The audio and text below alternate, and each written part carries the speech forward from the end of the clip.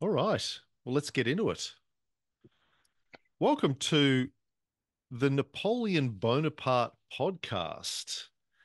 This is episode 61. My goodness.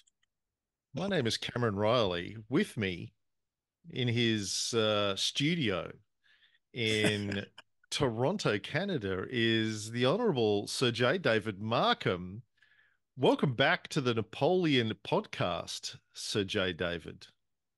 Well, Cameron, it's amazing to find myself doing this after all these many years. But it's wonderful to see you again. You're looking great. Uh, I'm a little jealous. You've got a lot more hair than I do, but then you're still quite a bit younger than me. So time will tell. But and as to my studio, I didn't know we were going to do video. I might actually have tried to clean it up a little bit, although we're doing home renovations, and that's very difficult to clean things up right now because everything is stacked here, there, and everywhere because you have to get the walls clear of everything so they can move things around without destroying my artwork. And you'll forgive me, I have a little congestion issue, so my voice may not be its normal melodic self, but we'll make do. I think I'm But it's probably around about the age now that you were when we started the podcast nearly 20 how years ago. how old are you now? 57 or so? 53. 53? Yeah. Well, I'm 77, so I was older even then, but I'll be 78 later this month, and that's really kind of depressing to think about. Or maybe it's encouraging to think about because I remember when I was young, like in high school or undergraduate college, you look at actuarial tables and men had an expected life expectancy of around 65 or 66, So Mm. so I've at least beat those odds.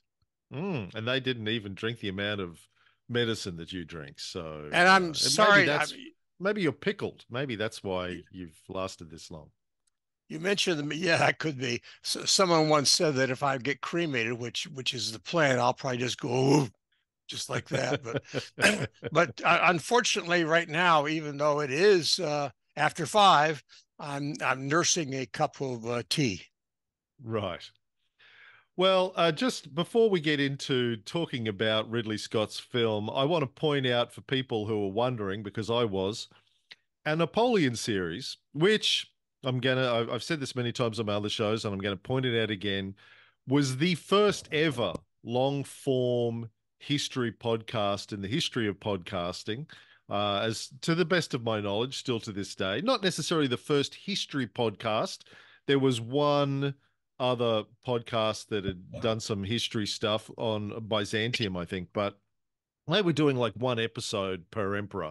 We did 60 episodes on Napoleon over the course of a couple of years. It was also, I think, one of the longest, probably still is to this day, the longest series on in any medium done on the life of Napoleon. And thirdly, it's been a long time. So we finished the series in 2010. We did one special episode with our friend Nicholas Stark, I think early in 2011 on Haiti. And then we had the author Andrew Roberts on talking about his book, Napoleon the Great, late in 2014, about 9 years ago. But essentially, it's been 13 years since we finished the show, Incredible. 9 years since we've done a podcast together. Except we did shoot some video in Vegas with Ray in 2016. But as in Right. terms of podcast, it's been 9 years. So that's a long time between drinks, especially for you. Yes, it is. And I want to start out by saying, first of all, it's so wonderful to see you again. You look great. I've enjoyed hearing from you from time to time on Facebook and so on. I'm actually planning, really hoping to come out to see you guys in Australia. But I want to make a kind of a special comment about you and yours.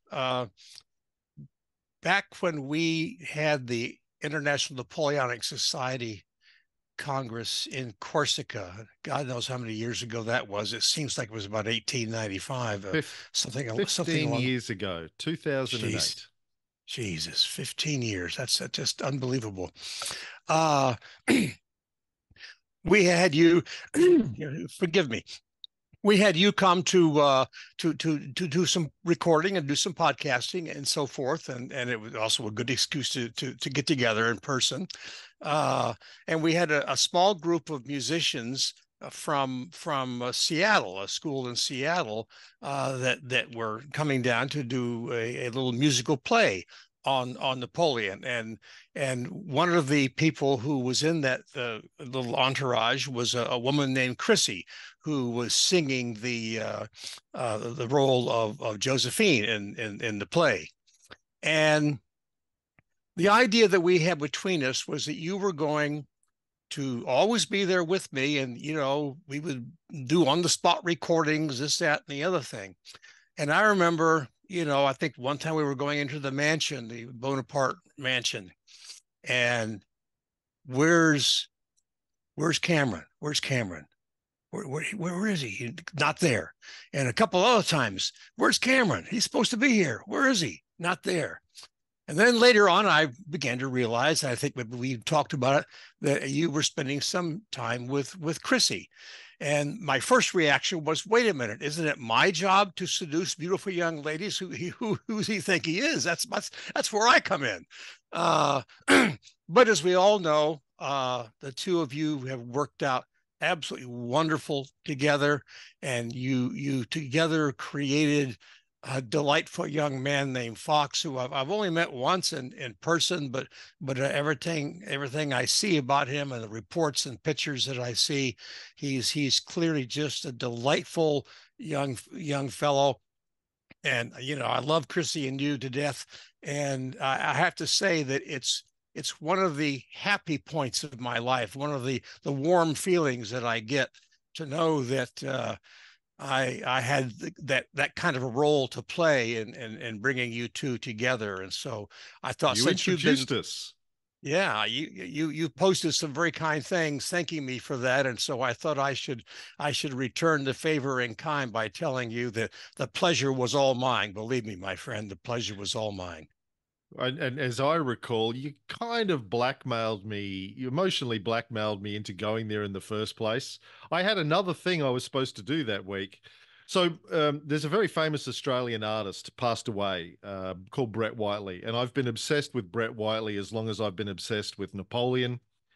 And that same week that I was supposed to, well, that the INS event was on, I had been invited to go down to Sydney to shoot some video with Brett Whiteley's widow, Wendy Whiteley, who runs his estate, and the curator of the Art Gallery of New South Wales, that was doing a major retrospective on Brett Whiteley's work and was a friend of his. And I really, really wanted to go down and do that, to get an in to the Whiteley estate and the Whiteley world. And you invited me to Corsica, and I really couldn't afford to fly all the way to France, and couldn't afford that amount of time away. But you kind of, said, well, I've got this thing, and we're going to give you an award, and I really think you should be there. And I was like, oh, I'll go just to shut Markham up. And turns out, seriously, the greatest thing that ever happened to me, meeting Chrissy. She's my soulmate, the love of my life. We are blissfully, happily married. We do kung fu together. We learn Italian together. We've traveled the world together. She's my best friend, and we'll be forever grateful that you brought us together. Well, if the And pleasure was mine. Napoleon brought us together too, as I always say. Yeah, Napoleon Napoleon brought us brought us together. just like Napoleon brought Ed and I together, the There same the you same go. kind of thing. Also at an INS Congress, And where was that in Ridley Scott's film? Yeah, I know. Napoleon bringing But together lovers. by the way, uh, the podcast had a lot to do with it, because she came across me through the Yeah, podcast. You may yeah, recall, she wrote you asking something, and you sent it yeah, to me or whatever, and the rest is history. yeah. Podcasts on Napoleon. Yeah, so that has been wonderful. But let's get into the film, David. Yeah. Now I saw it a few weeks ago now, so and I wrote some notes as soon as I got home because I knew I would have to cleanse it. I had to like burn some incense and cleanse my palate, my brain from the experience. I believe it's doing well at the box office, reasonably Yes. well, but it looks like it's not going to get its budget back, so it hasn't been financially successful. But people are Yeah. going to see it because it's been marketed as a big blockbuster, and Ridley Scott's obviously got quite a career behind him and a reputation. You Yeah. saw it, I think, about a week ago, right? I think it's pushing 2 weeks now, but something Right. like that, on the big screen, IMAX. And uh, you know, but let's just say the evening experience started off really bad. We're in the IMAX theater, and we get there a little early, naturally. So we've got reserved seats, and so we sit down, and the place starts to fill in. And right in front of her, actually, just slightly off to the right from me, in the next row forward, is a rather large gentleman. And every time someone would be coming through and have to go past him to get to their seat, he would stand up. And let's just say I'm pretty sure his profession was being a plumber, because I was treated, if you will, to a rather substantial plumber's crack every Hmm. single time that he stood up. And Ed and I were just groaning, not out loud, but it was like, no, it's, oh well. So maybe that started my mood off bad toward the movie. But ironically, and you may disagree. First of all, people ask me overall that I like the movie or not. And I say, I didn't, but I could see why someone who didn't know much about Napoleon, didn't care to know much about Napoleon, wasn't going to notice some of the oddities, like World War I trenches at Waterloo and so forth. Not going to notice things like that. Just kind of wanted a pleasant action period film. I can see why they might find that not too bad, and I think that's probably why it gets as many people coming to see it. They're looking at it, and I don't want to sound insulting to them, because I don't mean to be, but they're looking at it from a relatively simplistic, point of view, not from a historian's point of view. And to be honest, first, the good news about the movie.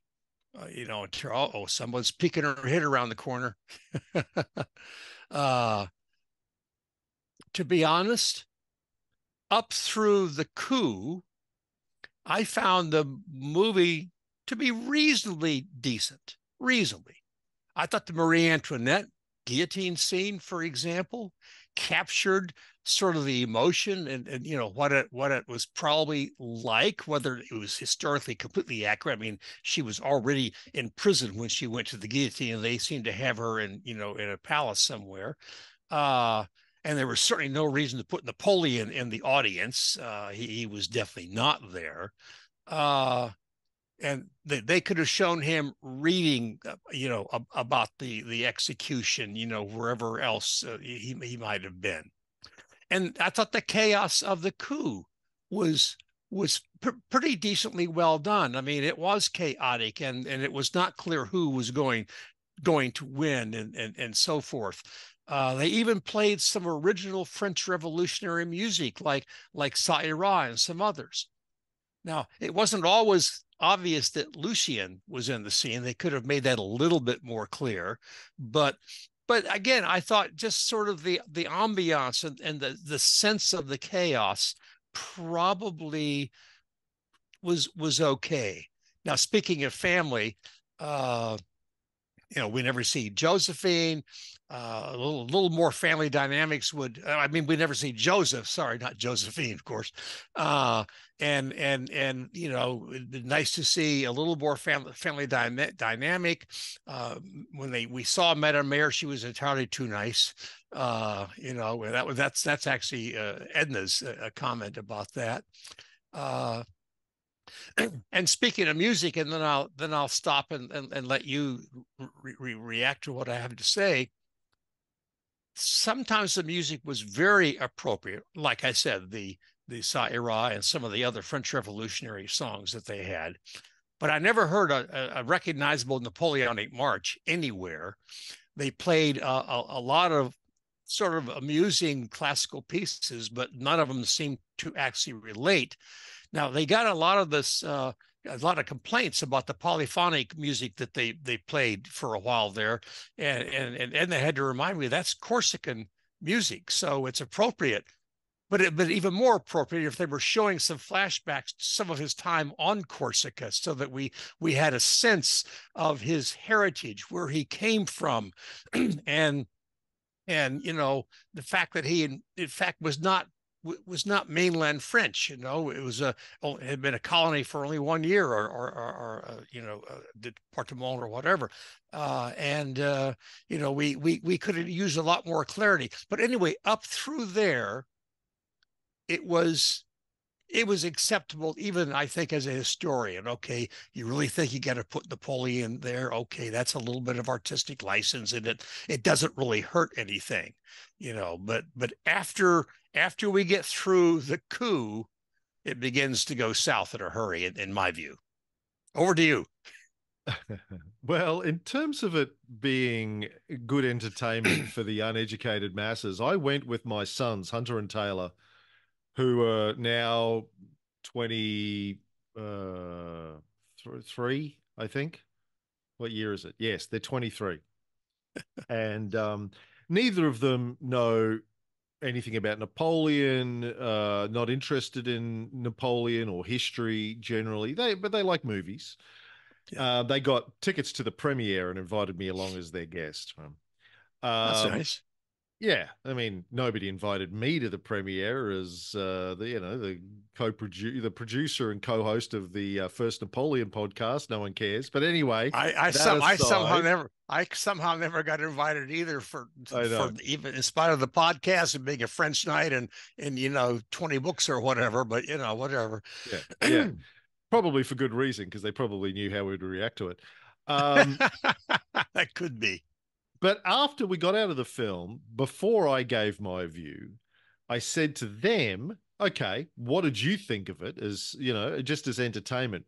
They both said they thought it was horrible, it was boring, it was incoherent. It was jumping all over the place. They couldn't follow the storyline. They really didn't like it. And I'm just on Rotten Tomatoes. It's got a 58% score from the official reviewers and a 58% audience score from over 1,000 verified ratings. So Yeah, it's critically a flop. People don't yeah. like it, and I'm sure they're not all Napoleon buffs that are reviewing it as well. No. So, And I agree, uh, by the way, with your son's analysis about bouncing around and not coherent. I completely agree with that. yeah. So I don't know that it's successful on any level. I mean, I went into it expecting to be mildly disappointed. Historical biopics for people like us that are interested in history are always going to be slightly disappointing, but I make Yes. allowances for that. It's entertainment, it's Hollywood. I don't expect it to be history. If they futz with a little bit of things to make it more entertaining and they abbreviate things and abbreviate characters and merge them, I'm fine with that. But I came out of this thing absolutely furious, thinking it was not only a travesty of a film, but was such a missed opportunity to tell a somewhat accurate story of Napoleon that captured the essence of Napoleon. It didn't even capture what I think is the essence of the story. And in fact, if I sat down and wrote down a list of the 10 or 20 key points that any film about Napoleon would have to touch on in order to give somewhat of a sense of who he is and why he was important then and why we still remember him now and why so many books have been written about him in the last 200 odd years. I think this film left out 99% of those points or obscured them or screwed them up. Like you would almost have to have deliberately set out to make the worst possible film about Napoleon to get it so wrong as Ridley Scott did. And that's the first point. Don't put a British guy in charge of a film about Napoleon. How are you? Unless it was maybe Andrew Roberts, who? How can you expect a Brit to accurately tell the story of, probably the second greatest enemy the British Empire has had in the last 200 years? I mean, I think the three great enemies of the British Empire in the last 200 years are probably Adolf Hitler, Napoleon Bonaparte, and Franklin Delano Roosevelt, who forced them to break up the empire, the Atlantic Charter, which infuriated Churchill, but he couldn't do anything about it. So yeah, I thought it was horrible. And the thing that straight off the bat, I mean, I agree with you. Like the Marie Antoinette thing was fine. I think the whole coup was messy. They didn't really explain it very well, but it was fine. But from the get-go, my issue with Joaquin Phoenix, and this was my feeling when we heard he was cast, is he was way too old. He's probably 48, 49 when they shot the film, looking maybe a bit older than that, quite frankly. And Napoleon's supposed to be in his early 20s when the film opens. I mean, he's a young, ambitious, brilliant young man. And here we have this pudgy, got middle-aged guy playing him. And so the first issue I had is his age and the casting. And I love Joaquin Phoenix. I probably love everything he's ever done outside of this. Huge fan of him as an Yeah, I actor. like him too. He was wonderful in Gladiator.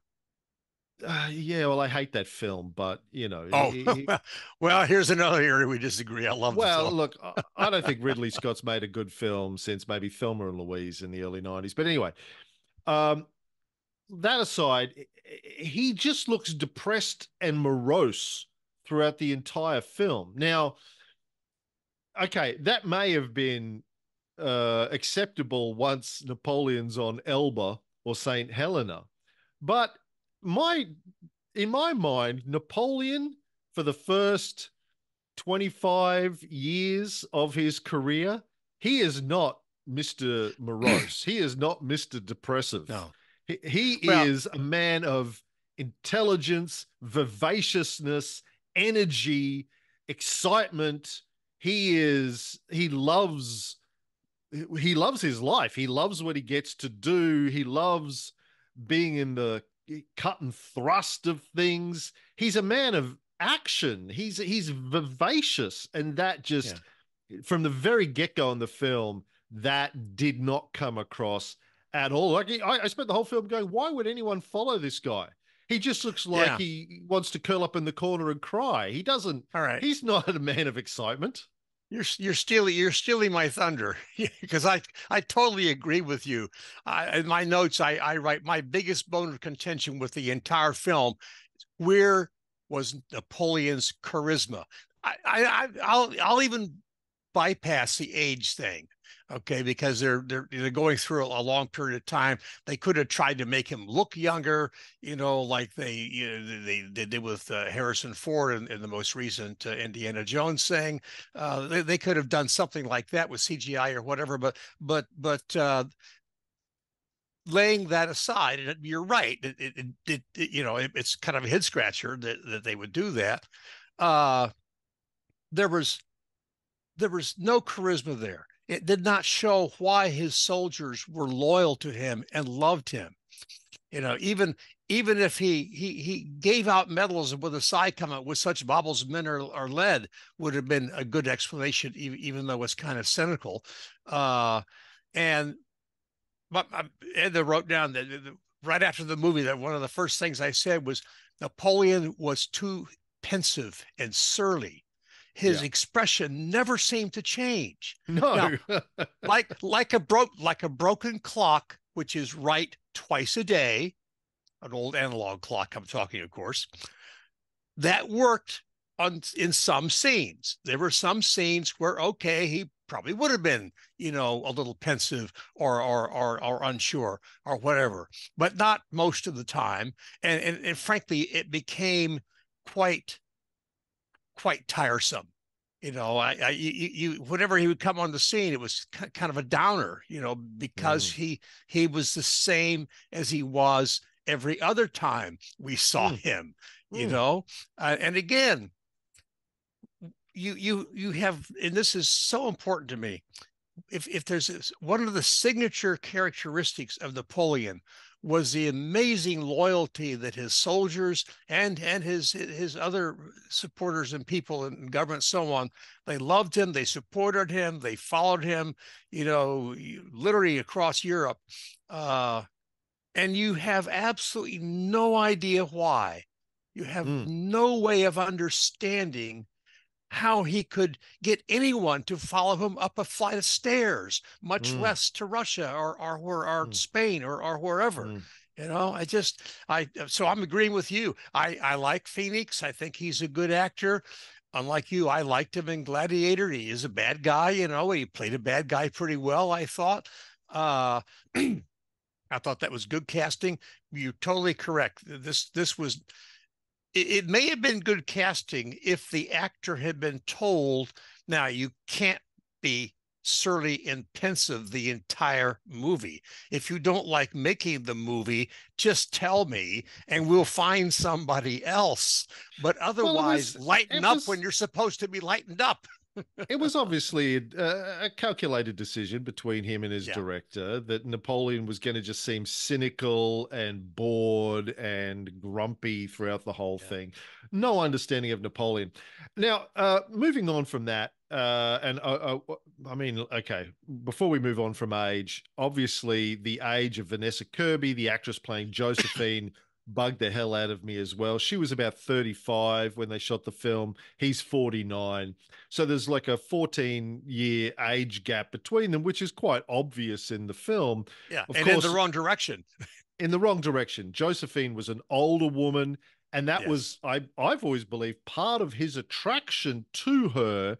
He wasn't very sexually experienced or experienced in the matters of love. He'd had a couple of affairs. We know he was very romantic. He wrote love stories. He was a deeply romantic character, which partly comes from his Italian heritage, which again is completely ignored. I'll get to that next. yes, But the whole thing about Josephine in my mind has always been that she was an older woman.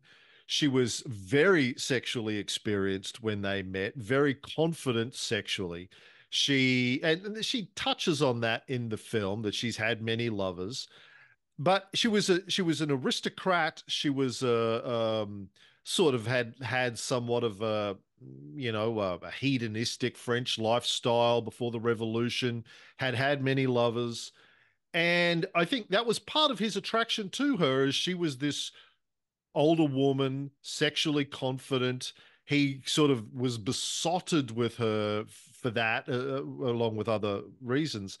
Completely missed by the film, casting her as younger.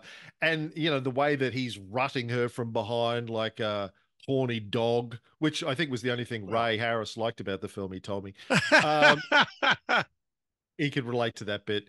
It was just like I just found that offensive. Like there was again like just this characterization of Napoleon. Like, where is the deep romantic in Napoleon? Like that guy that wrote love stories, who Yeah. wrote these deeply passionate letters. He came across as just I don't know, just very simplistic, even in Yeah. his relationship with Josephine. Well, generally speaking, I certainly agree that the age gap is absurd in the movie. I think she tried to do a pretty decent job at acting as Josephine. And maybe that's only because Phoenix did such a terrible job. And as an aside, by the way, remember, uh, Phoenix had a lot to do with how the movie came out. He was apparently having a lot of input, and both he and Ridley Scott have been quoted as saying some pretty bad things about Napoleon. So your point about, I don't want to paint all British with the same brush, but these two Brits in particular were never going to have anything very positive to show about Napoleon based on what we know about their own personal things. Now, getting back to sex, because anyone who knows me knows that's what I like talking about the most, even more than Napoleon. I mean, he was like a schoolboy. Yeah. That's he not just inexperienced, but absurd. Mm. The sex scenes to me were a joke. As a for one thing, if you'll forgive me, as a fan of the Game of Thrones series, I was unhappy she never even got naked. In fact, I think they were fully clothed in every single encounter. Yeah. They could have shown a little romp in bed. I'm not looking for an X rating. I mean, they could have shown that they actually didn't always have full dress uniforms and gowns on. Mm. They made it a parody, and It was a parody. sometimes, That's exactly the yeah, word for it. Yeah, it was a yeah, parody. and sometimes, the power dynamic between the two of them was impossible to figure. Even in Mm. one scene, it went back and forth in a way that didn't make any sense at all. In fact, their overall relationship, I don't think was done very well, Mm. including, by the way, how they met. Why include the myth of the young Eugene coming and asking for his father's sword? I mean, that myth was around for a long time, but it's been dispelled. It's almost certain that they met at one of the many balls that were being given at the time, and that's the way they met, which is a very normal, expected way that people would meet.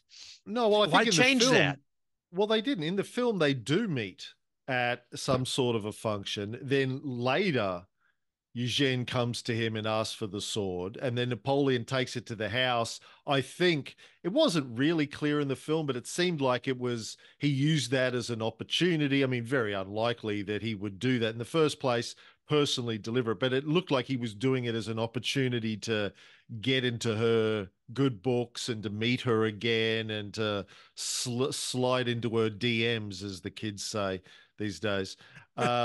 So he did meet her outside of that, but yeah, like there was no sense in the film about why he was attracted to her, why she was attracted to Yeah, him. It was just I horrible. did. But I before did we, get a sorry, shot. before Go ahead. I was just, before we get stuck into that, I want to point out, one of my biggest issues with the film is there's no coverage of his Croatianness and his Croatian experience, which again, I think, Corsican, it, you mean? You said sorry, you yeah, I said wrote Croatian. you said Croatian. I'm gonna say you're Corsican. breaking new ground here, my friend. I wrote Croatian in my notes for some reason. I must have had Croatia on my mind at the time. His Corsican roots and his Corsican experience, because that is so fundamental Yeah, to Napoleon's character. I, I said to my boys in the car on the ride home, the fact that he was essentially Italian blooded. His experience as a child when he gets sent to military boarding school, the kids make fun of him because he can't speak French very well. He can't write French very well. He comes from, a once upon a time aristocratic, but now kind of yeah, minor economically nobility. Yeah, struggling yeah, family. And he was an outsider when he was in the French military. Like his whole outsiderness, I think, is such a key to his character, yeah, both as a child and then when when the revolution breaks out and he goes back to Corsica to try and fight for Corsican independence from France, and then gets rejected by the leadership of the Corsican Revolution, and then he has to go back to France and basically reinvent himself now as the leader of the French. Like all yeah, of that is such an important key into what makes him tick, his outsiderness, and again, just completely ignored from the film. Did that bug you as much as it Oh, bugged me? it did indeed. It's in my notes, but I want to back up just for a second because I want to slip this in. There was one scene in That's that what he deal said to with, Josephine. Back up a minute. I want to slip this in. yeah, Sorry, keep going. yes, yes, indeed, double entendre there, unintended, to be That's sure. just you, dirty mind. Yeah, I think it just comes natural. Yeah. Uh, the the scene with Eugene and all this. I love the scene where Napoleon decides, okay, I'm going to give this kid the sword, and he goes back into the storeroom, and there's 150 swords or more back there. All of them look pretty much the same, and no one's kept track as to whose was whose, and so he just sort of randomly picks one to take. And I noticed they don't show him making sure it's not engraved with somebody else's initials on there, which would have been a real embarrassment if you give it to the kid and the kid says, who's RJ, or whatever, Yeah. But anyway, back to the Corsica thing. Yeah. Other than playing music, which most people had no idea, I even forgot that that was Corsica music, and they had to remind me. And we've got some CDs of Corsica music. Uh, they did nothing about it. They never had any scene on Corsica.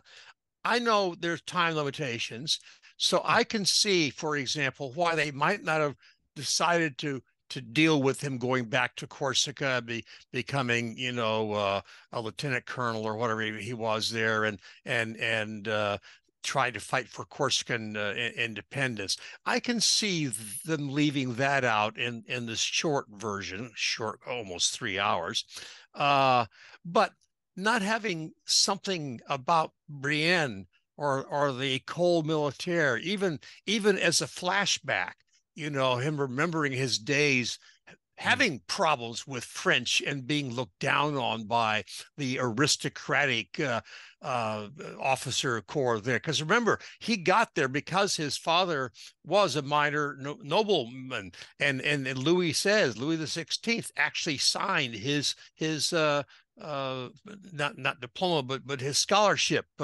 authorization when he got this scholarship to go there. So he was there with the hoi polloi of his generation, and it didn't always go well. He did show himself to be quite brilliant as a student, uh, and I'm not saying let's have the Abel Gance endless snowball fight, which seems to have gone on for about the same 3 hour period. Uh, but they could have done something more with that. So yeah, they chose not to do anything to give us an idea of where he came from, what he had done before the coup, basically. Uh, and I think they could have, even if they took just 15 minutes of something to give us a little bit more of a grasp of who this guy was. It could have just been done in 1 minute of exposition, either him telling somebody or somebody telling somebody else, he's not Yeah. really French, he's Corsican, and he Or doesn't they fit in, he's an outsider, they could have even introduced it with a voiceover, giving a little bit of background to the man before the scene starts. Hmm. There's a lot of ways they could have done it, as you say, not even 15 minutes, 1 to 3 or 4, and that would have at least answered some questions. Okay, so my next big issue in my notes was the Toulon coverage. I mean, he just seems to rock up at Toulon, take command of the cannon, and goes over the walls, and it's victory. There's no mention of well, two big issues with Toulon. Secondly, firstly, there's no like the time that he spent at Toulon trying to get the commanding generals there to pay attention to him and just getting ignored and over and over again while he's trying to tell them how to win till finally he's given a chance. And the plan that he's been trying to tell them all along comes to fruition and is successful. There's nothing about that. But the big issue, when we got out of the film and I was talking to my boys, I said, let me ask you a question. Remember in that Toulon, the first big battle scene, they're fighting the British who are off the coast of Toulon. Let me ask you a question. What the hell were the British doing there? Why was he fighting the British? And they were like, yeah, I got no idea. I did wonder at the time, what have the British got to do with this? There was no explanation, no attempt at explanation that I'm aware of in the film for And that could why have the been hell done. he was fighting the British at Toulon. That, Like, that that could have you been know, done in one or two sentences, when someone sends them to go down there and defeat the British because they've captured this town, which is, not being loyal to the revolution. I mean, it wouldn't have taken, more than two or three sentences. but the again, coming back to this idea that there are some critical things you need to explain to Yes, to to understand Napoleon and his life, right? that's The right. key thing, you and I banged on about this endlessly in our podcast, and to me, it is the fundamental thing that No. most people misunderstand about Napoleon. And again, we'll talk about the final credits and how they depict this.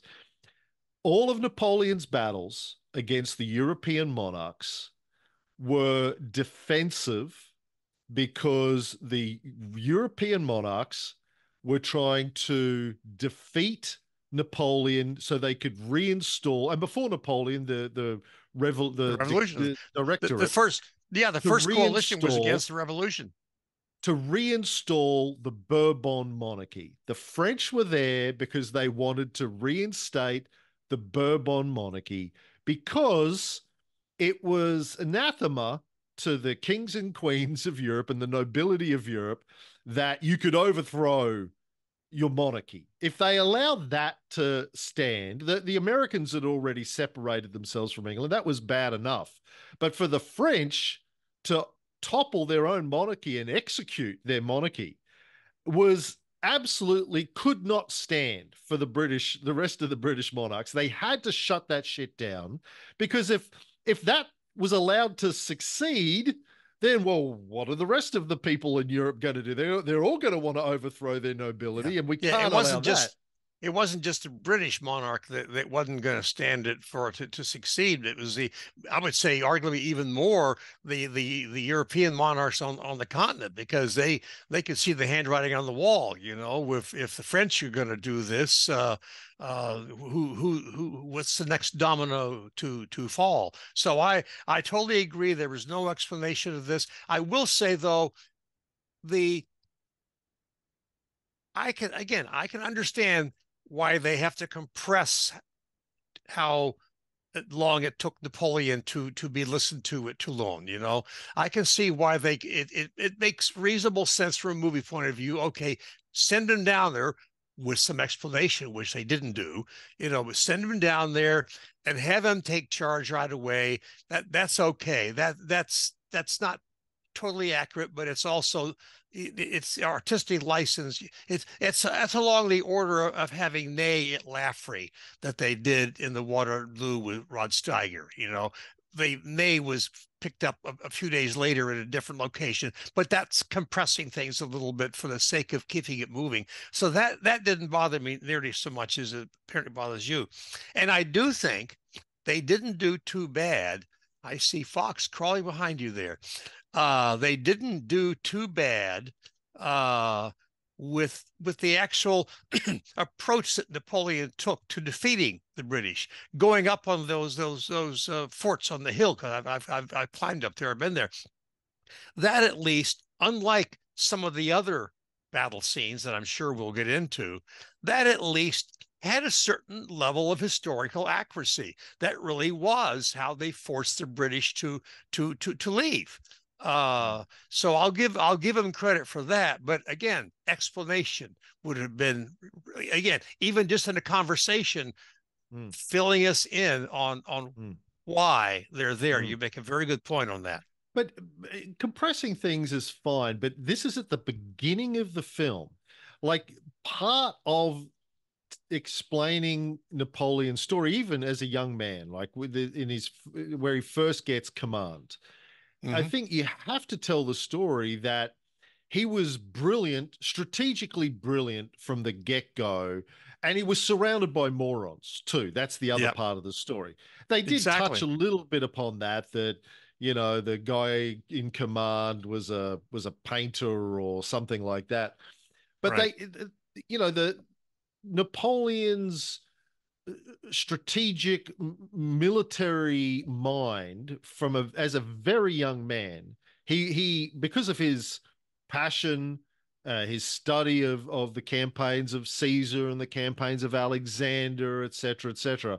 He he knew how to think about military strategy as a very young man, and you could have just taken a minute to show that no one was listening to him because he was a nobody and he was wet behind the ears. But finally, when they listened to him, everything worked because he just understood this stuff at a fundamental level. His fundamental appreciation of military tactics and strategy they should have taken time to build that up, because that explains the next 20 years, right? Like, Yes, if you don't lay the exactly. foundation for that when you're telling a story, you have no appreciation for why he then wins battle after battle after battle after battle. It's because he took that stuff more seriously than nearly any other commander in Europe at the time, because he wasn't being promoted because of who his father was. He wasn't being promoted because of how big his estate was and how much money he had. He paid Like, into her. Yeah, yeah, he was being promoted because he got shit done. He was effective, and because exactly. he was a passionate student of history, and that's another thing that we'll get into. They did not even begin to demonstrate his passion for history, for science, for politics, for philosophy, his studiousness. You never see him with his nose in a book. You don't see his traveling library of 1,000 Are volumes are that he took with are him everywhere. are poring over maps. He loved maps, and he would think through everything by looking at this assortment of maps that he had. I don't think we saw a map the whole movie. Yeah. Like, they just don't try and capture the essence of him as an intellectual. In fact, with the whole rutting scenes with Josephine, they paint a complete opposite picture of that. He's not an intellectual, he's a brute in this. He's a what does Judi Dench describe Bond as in the first of the new Bond films? She's like a blunt instrument. I wouldn't Something like that. expect a Yeah. blunt instrument like you to understand it, Bond. They picked him Yeah. as a blunt instrument when he was Yes. completely the opposite of that. Like, they don't go into the writing of the Code Napoleon. They don't, like, his Well, intellectualness just gets completely avoided. Drove me well, nuts. to be fair, we don't know if he had a blunt instrument or not because we never see it. But yeah. Ah, touche, Sir David. All right. After Toulon, we do see here. Well, there's no army of Italy. There's no No, armed There's no. none of those early campaigns outside of Toulon, but where you see him grab the standard and No. run towards the bridge, and and and and he's you know and that's exactly right. And then I both picked up on that.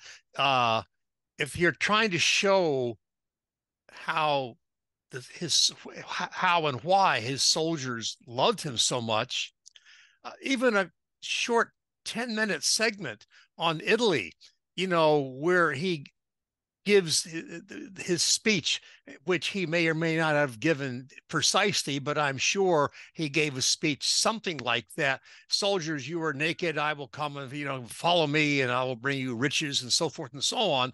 And he mm, proceeded to do just exactly that. mhm. They could have shown our Cole or the best are called Lodi, or any of the Italian stuff, and they could have had a brief scene of him entering a city and freeing the Jews. How about showing one of the signature things that he did, even as a general, was to remove restrictions on Jews. And given the world situation now, it's kind of extra appropriate. But that's when you start thinking about the major good accomplishments that Napoleon had, that to me is always one of them. And that would have also showed you a compassionate side. And another reason why he became popular, because he cared for the people. He believed in equality, equality, those symbols of the French Revolution. And so he was, even though the Brits don't like to admit this, certainly in the beginning, and I would argue more or less throughout, really a child of the revolution, and in many ways was constantly promoting the basic ideas. Even when he became emperor, he was still promoting some of the basic ideas of the revolution. And imperfectly, and did he make mistakes? Of course he did. There's no question about it. But I agree with you. A little bit of Italy, which, by the way, would also show us why, because of his success in Italy, he was picked to go to go to Egypt, and where they have him go. We have no idea why is he, this so far as we can tell, nobody. Was it because of Toulon? No, it was because of Egypt. It was because of Toulon that he got the rank that made him a choice to go to Italy. But it was his success in Italy that put him so high in the minds of people that he was the one that they picked to first of all look into seeing whether they could invade England successfully. He rightfully came to the conclusion now was not the time. Never was going to be the time, as it happens, but then was not the time for sure. So how else can we get to the Brits? Well, we can go to Egypt. And by the way, they have him in Egypt. They don't really explain why he went to Egypt either. All they do is show this absurd Napoleon firing cannon at the pyramids, which he never would have done. He never did. He never would have done. He had too much of appreciation for history. Plus, there probably were never any French cannons that close to the pyramids, because the Battle of the Pyramids happened miles and miles away. Now, it's flat territory and it wasn't built up like it is now. I don't have any doubt that you could see the pyramids from the battlefield because they're very big. And if you get outside of Cairo, coming from a different part of Cairo where it's not all built up, you can see them very clearly quite some time away. If you're coming in from the airport to Cairo, you occasionally get a glimpse of if the buildings align just right, so you have a window, briefly as you drive by it. But so again, a missed opportunity to give us some idea why he's there. And they could have, and correct me if I'm wrong, but they could have shown something about his savants that he had with him. Getting back to your idea of his interest in learning and education, they could have at the very least shown soldiers finding the Rosetta Stone. You could. I was there this last summer. You can go in Alexandria to the exact spot in the wall of this little fortress where the Rosetta Stone is, and I have not posted pictures of it yet, but you can see the outline of where the stone was. And it's there. And I thought they were going there because you see him when he's in Egypt get taken to see something special come this way, and I was like, oh, they're going to have him seeing the Rosetta Stone. No, it was some mummified remains of something. Yeah. It was which he puts his hat on the top of. It was a silly, pointless scene. It could have been the Rosetta Stone. But Yeah, and it could have been the mummy, and he could have said, "Wow, this is amazing. Have our scientists try to get the age or find out more about it." yeah, They could have used a mummy as a way to bring in his interest in science, but well, he again okay, lost so opportunity. my key issues with Egypt, apart from the cannons and the pyramids thing and the Rosetta Stone, is no explanation for why he Yeah, was sent there in the first place. Not exactly. only about his plan to try to get to India and give England problems, but also because the directorate were trying to get rid of him because of how popular he had become. They saw him as a bit of a potential threat to their power, so they were like, let's get rid of him, send him off to Egypt, and we Yeah. won't have to worry about him for a couple of years. Secondly, They were in a win-win situation. They figured either he'll be wildly successful and we'll drive British influence out of the area, or he'll get killed. Either way, we yeah, win. yeah, it's win-win. And secondly, their explanation for why he came back from Egypt was completely bogus. They have him coming back because he's heard that Josephine is sleeping around.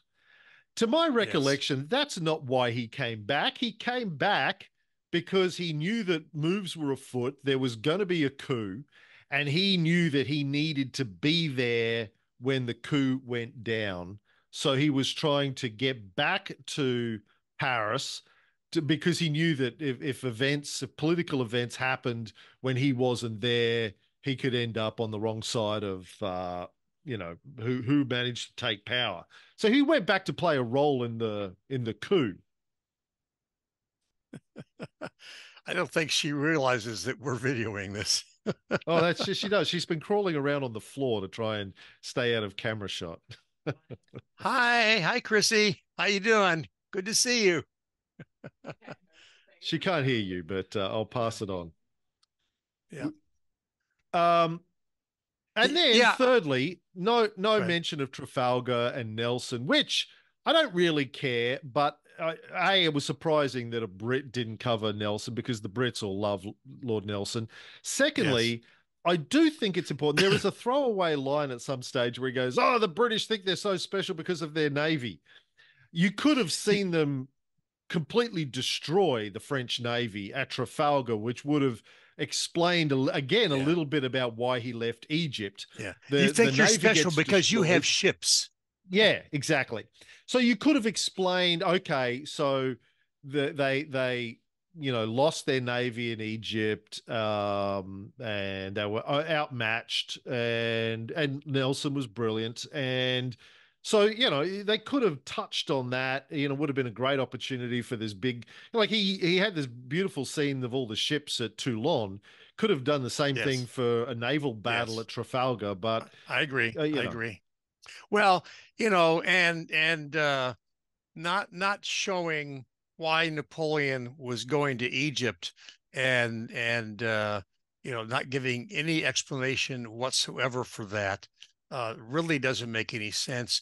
And then not showing again his the savants and the maybe the the meetings he had with the Institut d'Egypte, which he created.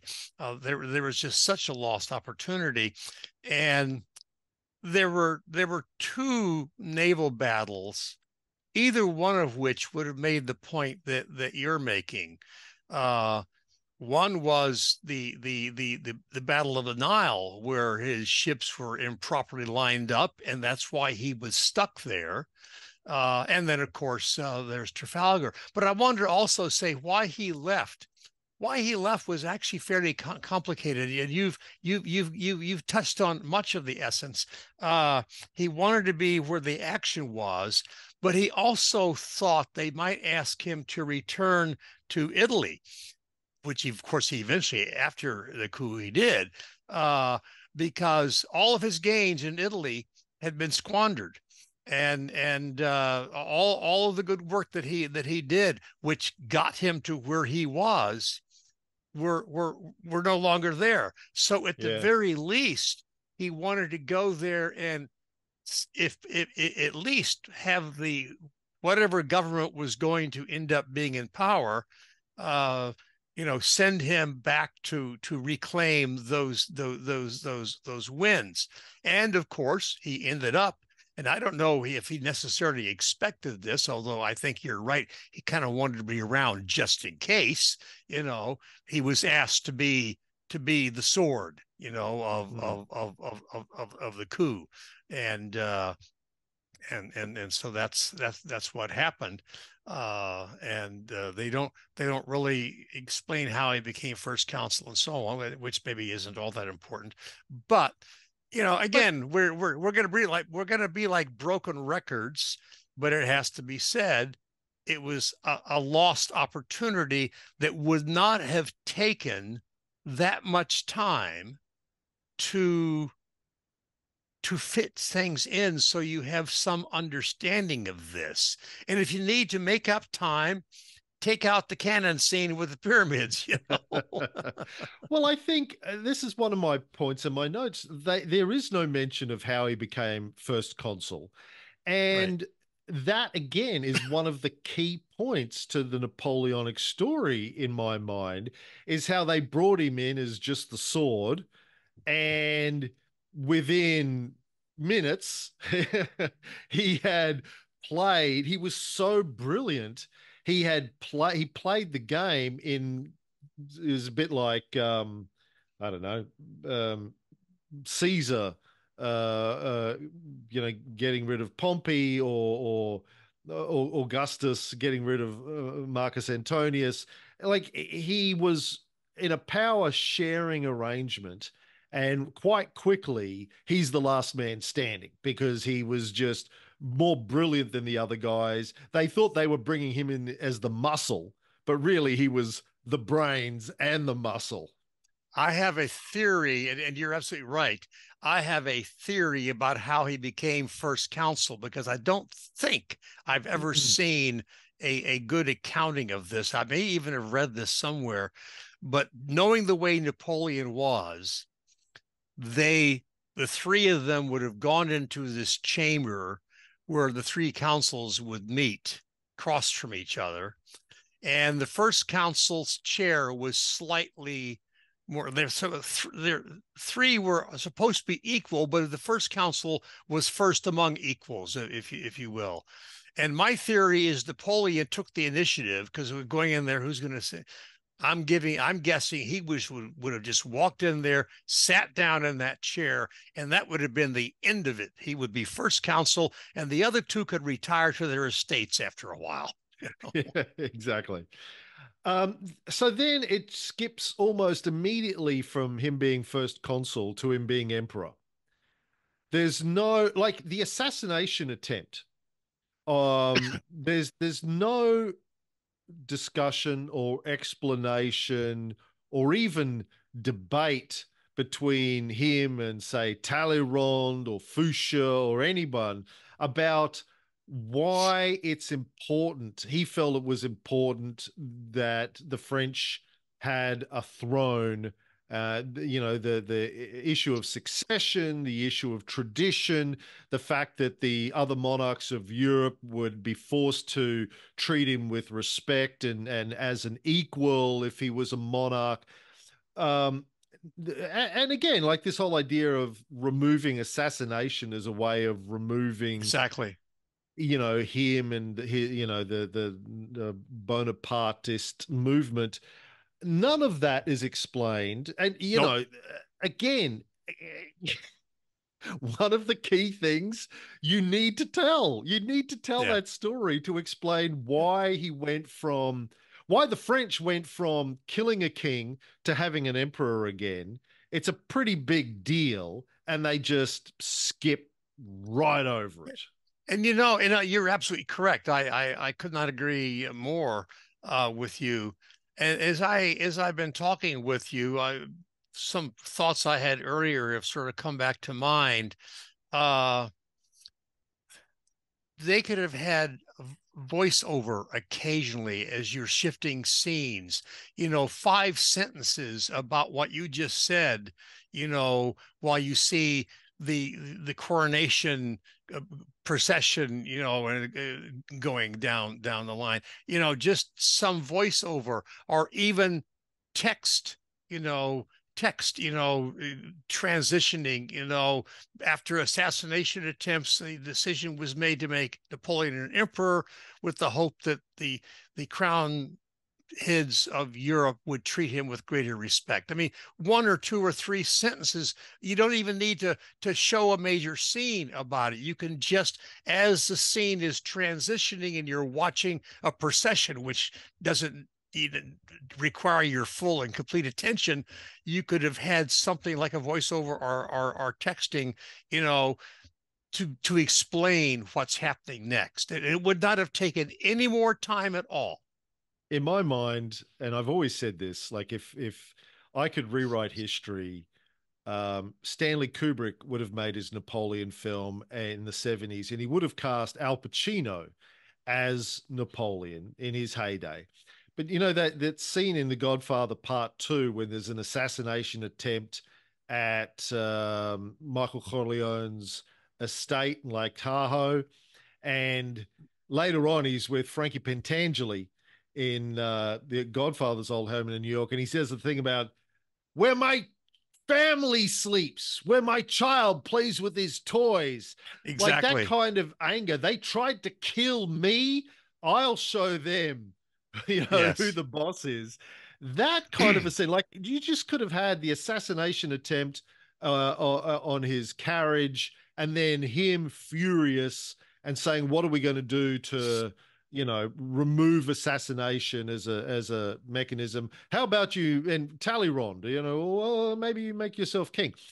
But they also completely skipped over the murder of the Duke d'Enghien, and and again, I think, like from in my mind, one of the key moments when members of the elite of France start to turn against Napoleon is with some of those missteps. If we accept for a moment that he had some responsibility in that, there's some doubt as to whether or not he was personally involved, personally responsible. But let's say he did, and it happened on his watch either way. Why the elite started to turn against him in some small measure. No mention of that. They just skip over all of those things. Why he became emperor, why some of them turned against him, and also, some of them turning against him when he calls himself emperor, or when he creates a throne. Yeah. This whole idea of hold on, we just went through a civil war to get rid of the nobility. Now we've got a new nobility. I'm not sure I'm comfortable with that. Could have been a couple of conversations about that in dark rooms, in alleyways, in Could have been little, salons. although Napoleon's popularity did continue to be very, very high even after he became emperor. And by the way, whatever we may think about the legitimacy of the Duc d'Enghien thing, it did succeed. Royalists never again tried to assassinate him. Mm. And the Duc d'Enghien might not have been as innocent as some people, want to make him out to be. There's some evidence that he was involved in some of the plotting that was going on and so forth. So, he wasn't just an innocent, randomly selected noble person that they wanted to use to make an example. But there was some evidence that he was engaging in some things that we would not approve of. Now, does that justify, the execution and the invasion of another country and so forth and so on? We can talk about that, but in some ways it might be splitting hairs, because it was done and it did work, and it's hardly unique for that period of history for someone to be off like that. Exactly. I've just, Ray and I we did Nero series and Caligula series, and now we're doing Galba. But plenty of precedents of assassination attempts or conspiracies Oh against yes. emperors of Rome. Uh, before that, before the coronation, which I thought was handled well, although I would have loved it if they'd pointed out that Madame Mayor wasn't there that she had said, "Screw you all, I'm not turning up." That would Yeah, have been nice. And and then having also, to paint her in. okay, yeah, yeah, and also what they could have done somehow is explain why Napoleon crowned, you know, himself instead of this I found the crown in the gutter and picked it up with my sword crap, which if he ever said that at all, it would have been when he came back from the 100 days.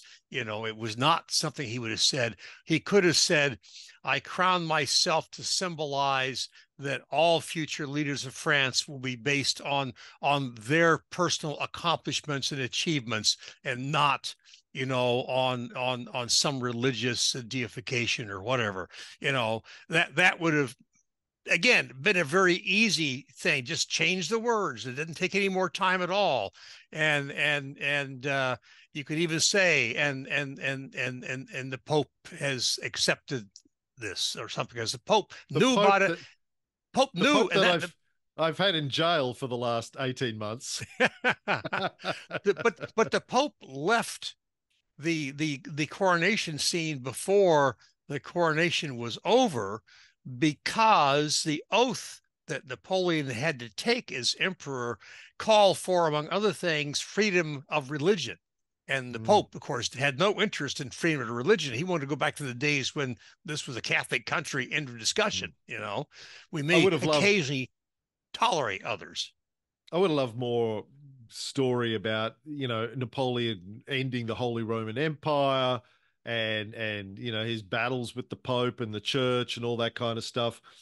But before we get even to the coronation, by the way, I found the crown lying in the gutter and I picked up with my sword line. I love that. I'm glad they have that in there. Historically accurate or not, it's one of my favorite lines. Um, Before that, they have the marriage of Napoleon and Josephine, where they, for some reason, make the decision to read out their dates of birth, and got them not only got them wrong, but seemed to deliberately move them closer together. They said 1768 for Napoleon as the date of birth, and they made her 1766. So, despite the age gap between the two actors, as we mentioned at the beginning, he's 15 years older than her. They made her supposedly older than him, but only by 2 years, by moving her date of birth up a couple of years and his down a year, Well, historically, which. they did change. They did change the date of birth. The birth certificate is inaccurate. I don't know. I don't remember exactly how inaccurate, or whether they changed the year of birth for Napoleon. I'd have to go back and look that up again. But they did change the dates to make them seem to be closer together, because in those days you didn't really want to have too big of a gap. People would talk. And It it was was only like also 6 years. It wasn't like they were 20 yeah. years age gap like No, you and no. Edna. They were Yeah, like I know. 6 years.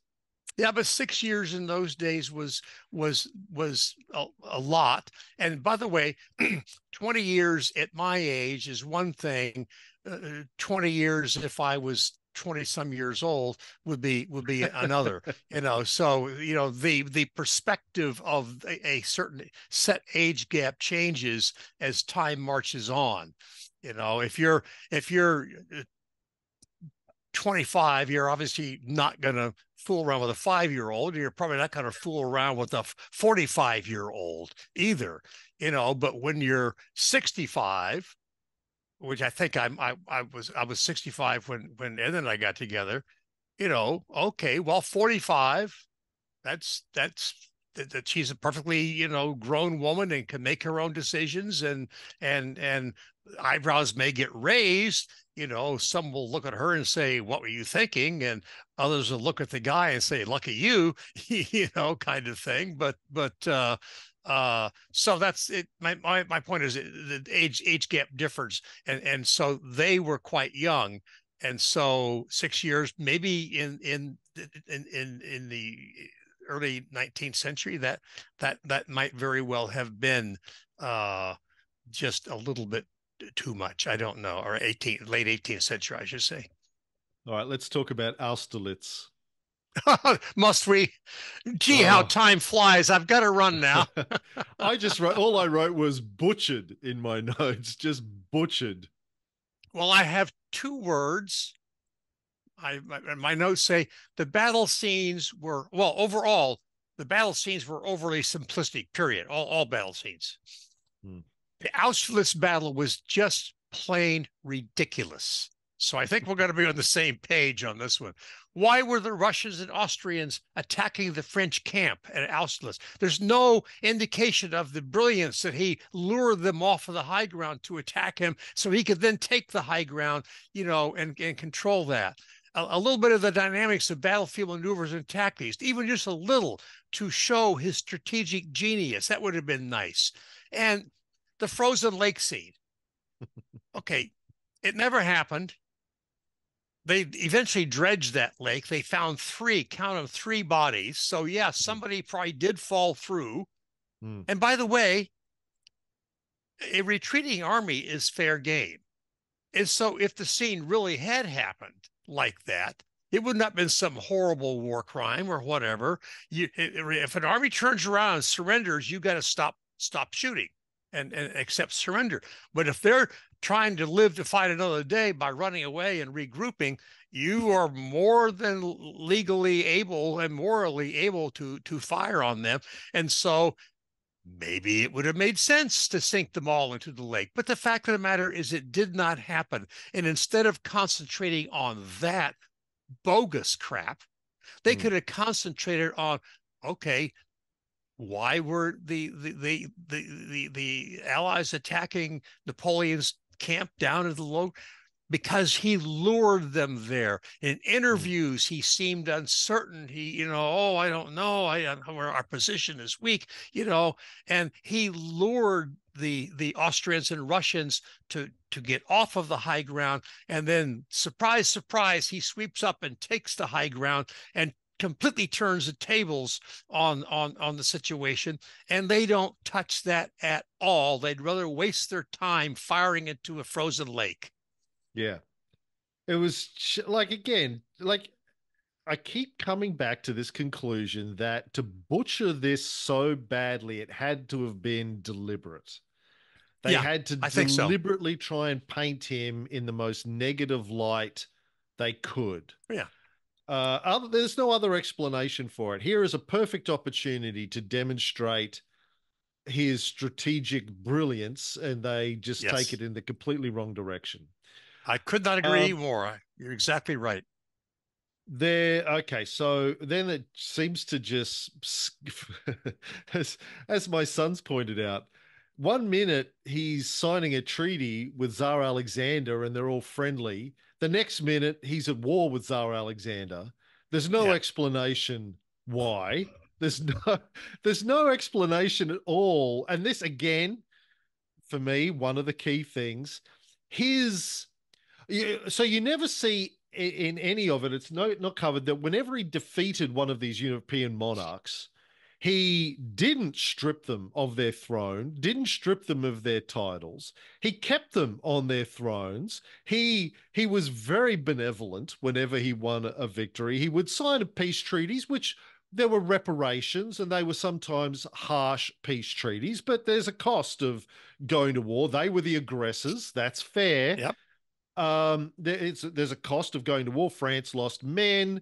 France lost, they had to spend money. They lost gold on these campaigns. There had to be reparations to pay for all of that and to try and prevent them from doing it again the following year.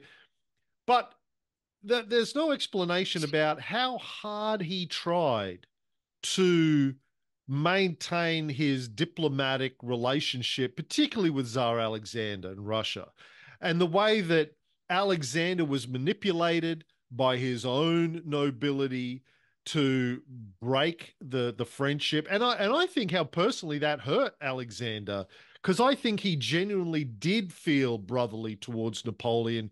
He looked up to Napoleon. He admired Napoleon. He admired the progressiveness of France. Did you watch the Catherine the Great series that ran for the last couple of years, done by an No. Australian? director. Oh, it's really great. I highly recommend. It's just called The Great. It's about Catherine the Great, and it's a farce. It's comedic. It's not historical. And they say that at the beginning, every title. This is very, very, very loosely based on history. There's a lot. You'd like it. A lot of nudity, a lot of sex. Very, very funny. It's a Who comedy. plays it? I mean, what network? Well, I think it's Hulu in the US. Here Okay. it's on one of the Australian streaming networks. Yeah. The problem with Hulu is that's a subscription service. That's probably why I haven't seen it. I mean, Right. we do have one or two subscription services that we get as part of our cable package, or and I think we paid extra for one because it had a lot of stuff we wanted to see. But there's so many of those separate streaming services out there now that you can pay quite a bit of money if you try to get all of them. And I barely I barely get any work done anymore anyway because I watch so much news and sometimes sports on on TV at night, and we watch some series like I mentioned earlier. I'm a huge Game of Thrones fan and so on. Of course, that's done now, but we've seen some of the follow-ups and some of the Star War follow-ups that have been on because I love anything to do with Star Wars. I'm a big fan of. And so I'm not sure I would dare subscribe to very many more of those things. I've got some books I'm working on. I've got to find more time to sit at my computer here like I am rather than in the other room on my iPad. I have the opposite problem. I subscribe to all of them and then rarely watch any of them because I'm too busy. But Money wasted, yeah. um, it's a great series. But it's all about Catherine the Great's desire to uh, make Russia more progressive, like France. And I think Tsar Alexander, had the same aspiration to some extent, but He certainly did. no mention of how he just cut off all diplomatic ties with Napoleon, kicked his ambassador out, stopped returning his letters, cancelled the marriage to his sister. And, I know we went through Napoleon's letters. He pleaded with Alexander, he begged Alexander, don't do this. Yep, Don't go in this direction. We're so close. We can unite our kingdoms through marriage. There'll be a century of peace and yep. prosperity for everybody. And Don't do it. there might very well have been. And then, of course, there's no mention in the film of Russia then building up a force on the border of Poland, the Duchy of Warsaw, whatever it was at the time. And Napoleon's feeling that, okay, I need to, this is obviously leading to war. He has completely shut me out. He's ghosting me, as the kids would say today. He felt, I mean, as I always argue, it was a defensive war. He knew that they were getting ready to Oh invade. yeah, There there was was no question. no question about It that. was a question So about where do you want to fight. exactly, and he was like, "Okay, we'll go in." Like your hero George W. Bush in the Gulf War, we'll go in, Yeah, right. we'll have a quick victory, and then Oh, we'll be straight out. 6 week please, campaign. We'll be in, please we'll win, get we'll back. leave. If you think that W is my man, I please I get back on your meds. You need to I get back on swore your to meds. I swore to Chrissy I would not bring up politics in this, and I failed. Oh It was a no, cheap that's shot, and I had to go there. of But course but we would expect nothing less. the analogy though is the same. He thought it would be a quick victory. He thought he would defeat the Russians. They would go, okay, you're right. Yeah, Sorry, let's get back to where we were, and exactly. he would recover the treaty that they had signed at Tilsit. No mention of that. No mention of why he's gone to war with Russia.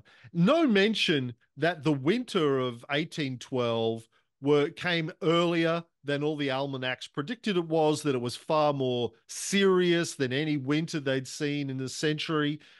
No mention of any of the circumstances around that. I mean, I did like him riding into the Kremlin. I did like the Yeah. scene of the The fires fire and was well mention. done, I thought. Yes. Yeah, that was all fine, but no explanation about why he No, was in Russia in the no. first Well, place in or and why the return was so devastating. you're right. And again, a quick conversation with Kalankur, or even Talleyrand, if you wanted to bring him back in again about what's happening, understanding. I mean, they had a scene where Napoleon suggested marrying his sister, and the excuse was she's only 15. Well, that wasn't much of an excuse. For one thing, they could have been betrothed for a couple of years and then married. Uh, but it was the age was the excuse. It was the Tsar's mother and it was the Tsar's family that were opposed to it because they hated Napoleon, even though the Tsar, as you say, was a big fan of Napoleon in many ways. And it was also the aristocrats slash business class of Russia who felt they were going to pay a heavy, heavy price with the continental system. And so No mention of the Continental blockade. what really turned the tide between on their friendship was the Continental blockade. The Tsar felt he had to leave it, and he also was making it clear he was not going to tolerate the grant the not the grant the Duchy of Warsaw, independently there on his border. So as you say, there's troop buildup in that area and so on, and Tsar busily settled things in Turkey. He settled things with Sweden. He got all of his ducks lined up. Cleared the decks of any other things that he might have to deal with militarily and or politically. And as you say, it was clear it was going to be war, and so Napoleon said, "Well, I'm a man of action, and I'd rather the devastation all take place there, rather than me have to wait here, and the people in Duchy of Warsaw pay the price, for having an invading army." And again, as you show the troops marching, you could have a voiceover or some lettering if you don't want to have a conversation showing that. And by the way, you mentioned the winter.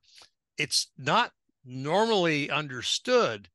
The biggest loss of horses and men was going in because it was so hot and they were wearing winter uniforms, and the horses were dying from lack of water and so forth. So it was in many ways worse going in than it was going out. Irony, and you're right. You're absolutely right about the winter coming, 3 to 6 weeks earlier than was expected. But ironically, it would have been better for the French if it had been as severe a winter as you would normally expect, because the river Berezina would have been so iced over, you wouldn't have had to waste time building bridges. You could just gone. Even artillery probably could have gone across because it normally gets really very thick ice. But because it was actually a little bit warmer winter at that point, at least than normal, the ice was not thick enough, and so they had to build those bridges. And they had left their bridge building equipment behind because they assumed, well, the river's going to be frozen over. We don't need to build any more bridges. And when they got there, and it's an amazing engineering accomplishment that Napoleon's engineering corps and soldiers were able, without their pontoon building equipment with them, they were able to build 3 bridges across the Berezina. It's one of the amazing feats. And maybe they didn't have time for something esoteric like building a bridge over a frozen river. I'm hoping that in the 4-hour version, and I don't have a lot of hope for the 4-hour version, but I'm hoping maybe they'll throw some of the stuff that we're talking that is missing. They'll throw some of that in, and the building of those bridges, it was just an amazing accomplishment. Yeah, I don't have a lot of hope for the 4 hour version because, as I said, like this version seems to have been deliberately designed to paint the harshest picture they could of Napoleon. I mean, Yeah. okay, Well, if that you say we took out a lot of content to make a shorter cinematic version, that's fine, but you could have taken out, crafted it in a way where it delivered the right story, not this well, deliberately negative story. you've got you've got two people who apparently think Napoleon was maybe not exactly equivalent to Hitler, because there's certainly no Holocaust that you can point to Napoleon having any responsibility for. The Holocaust is not the same as executing, a relative handful of prisoners who, by the way, had violated parole and got what was coming to them in Egypt. So you know but they use the two names at the same time, and they've made it clear in their public statements that they don't like Napoleon. So Hmm. I think we both look at a movie and like to assume that the producer, the director, and the actors are going to try to play it straight.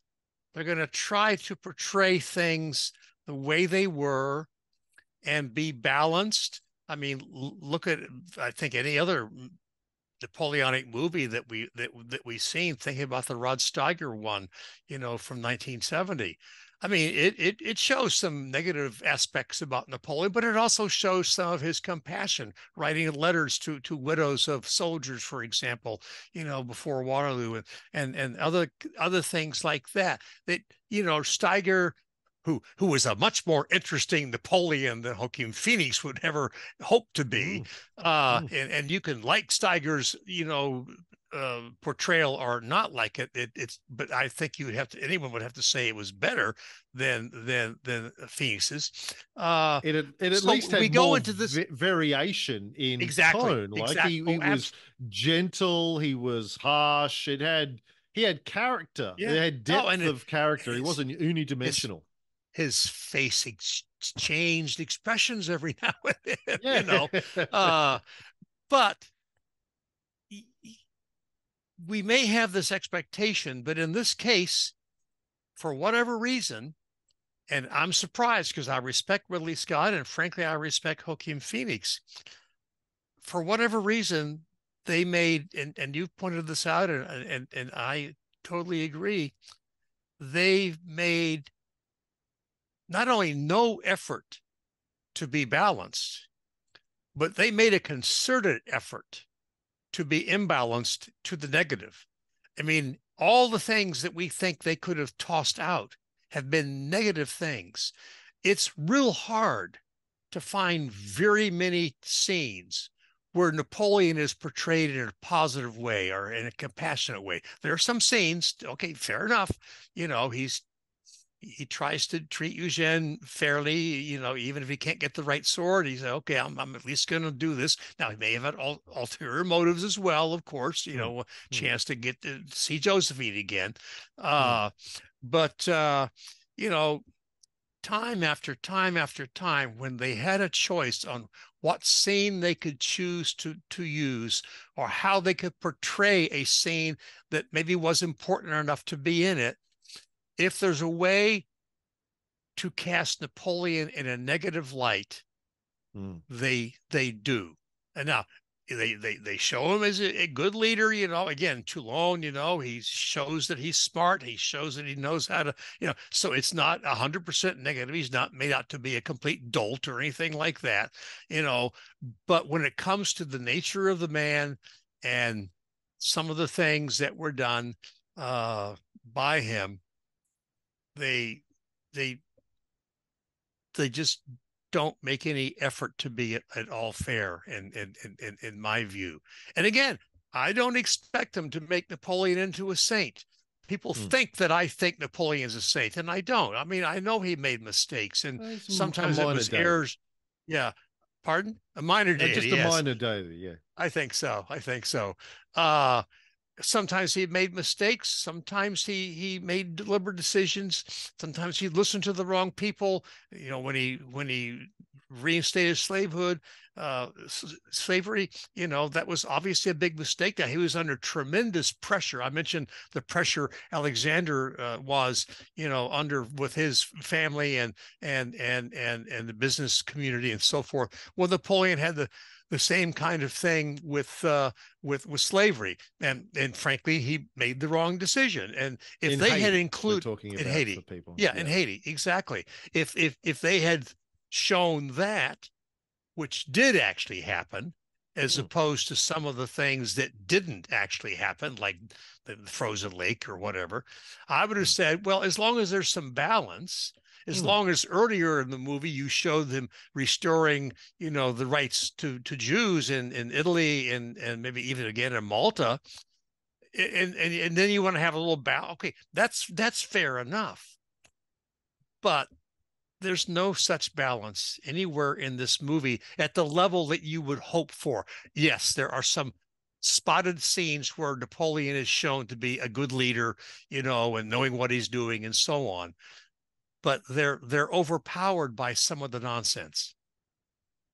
And speaking, you mentioned Josephine's kids. Like one of my notes says, there's no mention of his relationship with Josephine's kids as adults. Like Exactly. even after the divorce, he had Eugene around him, promoted him. Eugene He, went to Russia. yeah, he had he treated those kids like they were his own children. He had Exactly. seems, as far as I've ever been able to tell, a very deep, warm, affectionate relationship as the stepfather to those children, even after divorcing Josephine. And look, I accept this film is really it's about Napoleon and Josephine. It's sort of a Yeah. love story. That's the focus, not his military career, not his political successes. It's mostly about that, but then they get that wrong with the age and the depth of the Yes. relationship, etc. I did like the fact that they pointed out that she was a dirty hoe. As I've always said, like she, but and to be fair to her, he wasn't around a lot, and she Exactly. was a sexually active woman. He's off Yep. gallivanting around Europe and Egypt and whatever, doing his thing. She needs to get some. What do you? She didn't have vibrators back in her day. She deserved pleasure, but anyway, going on about stuff that they bollocksed up. Let's talk about. Well, I do want to mention about what happens with Marie Louise and Napoleon the Well, let Second. me let me make a quick point. Another thing, and to build on what you said, they don't even. I don't think they show Hortense, or maybe No, they show her, well, but there's I no think when relationship. I And your assume when he point, goes back to see Josephine and she's passed away, that's that's right. her She's there. that's Okay. Hortense there, but they don't Yeah. explain that. No, they don't explain that, and you know, to get to your point, and it's exactly right. You must have listened to my podcast years ago. I don't know. The the relationship with those two kids. When Napoleon is after Waterloo pondering what to do, it's her that's there with him, and other people around, of course, supporting him, giving him a diamond necklace to take with him for money, and trying to help him in what was obviously a very dark period of time for him. And I guess they hinted that you're right. I briefly forgot that was Hortense when he comes in Josephine. And by the way, why do they have Josephine's, dying so late? And I mean, she died long before then. He was on elbow when she died. For heaven's sake. Mm. And I mean, the whole thing between her and Alexander when he goes and makes a booty call on her. Yeah. I thought that was, again, if you're short on time, why include that? What's the point of Yeah. that story, really? Yeah, because they in fact were friends, and in fact, when she got sick after the wet T-shirt contest, as I always like to call it, he sent his personal physician, who presumably was a fairly decent physician by the standards of the day, to see what could be done, and that is presumably the physician that they show, explaining to her, that she's got this, that, and the other thing going on. So stay in bed. So there's no mention of Marie Louise and Napoleon II. Again, I think one of the like defining parts of Napoleon's story is how badly he wanted an heir, how badly he Yes. wanted a son of his own. He finally gets one, and then he's sent into exile. He never sees his wife or his son ever again. No correspondence, no communication. They're just deliberately Yep. removed from his life. And what kind of a tragedy again, as a hot-blooded Italian man, essentially, like his desire for family, his desire for a child, an heir. We see his relationship on St. Helena, funnily enough, with Betsy, and you can see sort of his fondness for children a little bit in there. We don't see it with Eugene really or Hortense enough. But he had a soft spot. Again, it reminds me of Godfather Part One at the end. Don Corleone is an old man running around with his grandson, putting Yep. the orange peel in his mouth, that kind of a Yep. thing. That's Uh, exactly right. he had a love for children, but the tragedy of having his son ripped away from him, you don't get to see. Then they have the whole story about why he left Elba. Again, just completely neglected in the story. The monarchy not paying his whatever it was, the promise that they'd Pension. made. They gave Yeah, him they were going to give him and his family a pension, and when the king said he wasn't going to do it, Wellington personally pleaded with him to do it, saying, you're asking for a lot of trouble. This money means nothing to your budget. You're asking for a lot of trouble, though, if you leave him hurting free money. And Wellington was right. yeah, so no mention of that, why he returned. I mean, the way that's depicted is that he just got bored. And I think there's probably an element of that, but there were genuine financial considerations and betrayal of the promises that were made when he agreed to Yes. go into exile in the first place. I like the march back to Paris, although they could have shown more about that. And I wish they'd included the line of when he says to Louis, "Stop sending troops. I have more than enough. Thank you very much, my dear brother. Yeah. Stop sending Yeah. me troops. I have more than enough." Um, then we get to Waterloo, of course, and now again, no mention of the fact that he begs and pleads with the monarchs of Europe, don't let's not go to war again. Let me sit here peacefully in France. I have no ambition. I just want to Yep. build my country. Let's not do this. And they were like, screw you. We're coming for you. No indication that he was suing for peace during this entire process. But again, after he returns, then he's at Waterloo, and of course, the depiction of Waterloo was just abysmal. No mention of Grouchy, no mention of the late arrival of Blucher at 4 o'clock in the afternoon or whenever it was, and how he'd nearly defeated Wellington, and then Grouchy arrives at the last minute with Yeah. fresh troops, and how that turned the Yeah. tables. There Nothing. was there was a little bit of that. I mean, they do have people looking out for Blucher and so on. And some of the fighting scenes were sort of okay, The but squares, etc. Yeah. yeah, exactly. But not as good as the Rod Steiger movie. The No, squares of the Rod Steiger movie were I thought better Bondarchuk done, film. Yeah. you know. And you know, but of course, the two biggest absurdities of Waterloo was the trenches. And Mm. in fact, one scene I heard there were going to be trenches, and I thought, oh well, we'll see how bad they are. At one point, someone commands them, over the top, boys. Just exactly the same command that was given, in World War One to the doughboys that were in the trenches there, over the top. Never anything like that happened. I mean, the closest thing to a trench was the alleged and apparently fraudulent sunken road, which turns out wasn't really there either. And of course, the scene where the guy has a possibility of shooting Napoleon. And I've read that scene did happen. And it was also included in the Rod Steiger movie. That there was a chance at one point for one of the marksmen to say to Wellington, I think I got a shot at the Emperor Napoleon, and Wellington considered it beneath the dignity of such people to do that. But of course, there was never a scope on these rifles. I mean, I, I, I saw that. I said, where did they? I mean, this doesn't even make sense. It doesn't help you make Napoleon look bad or better. It doesn't.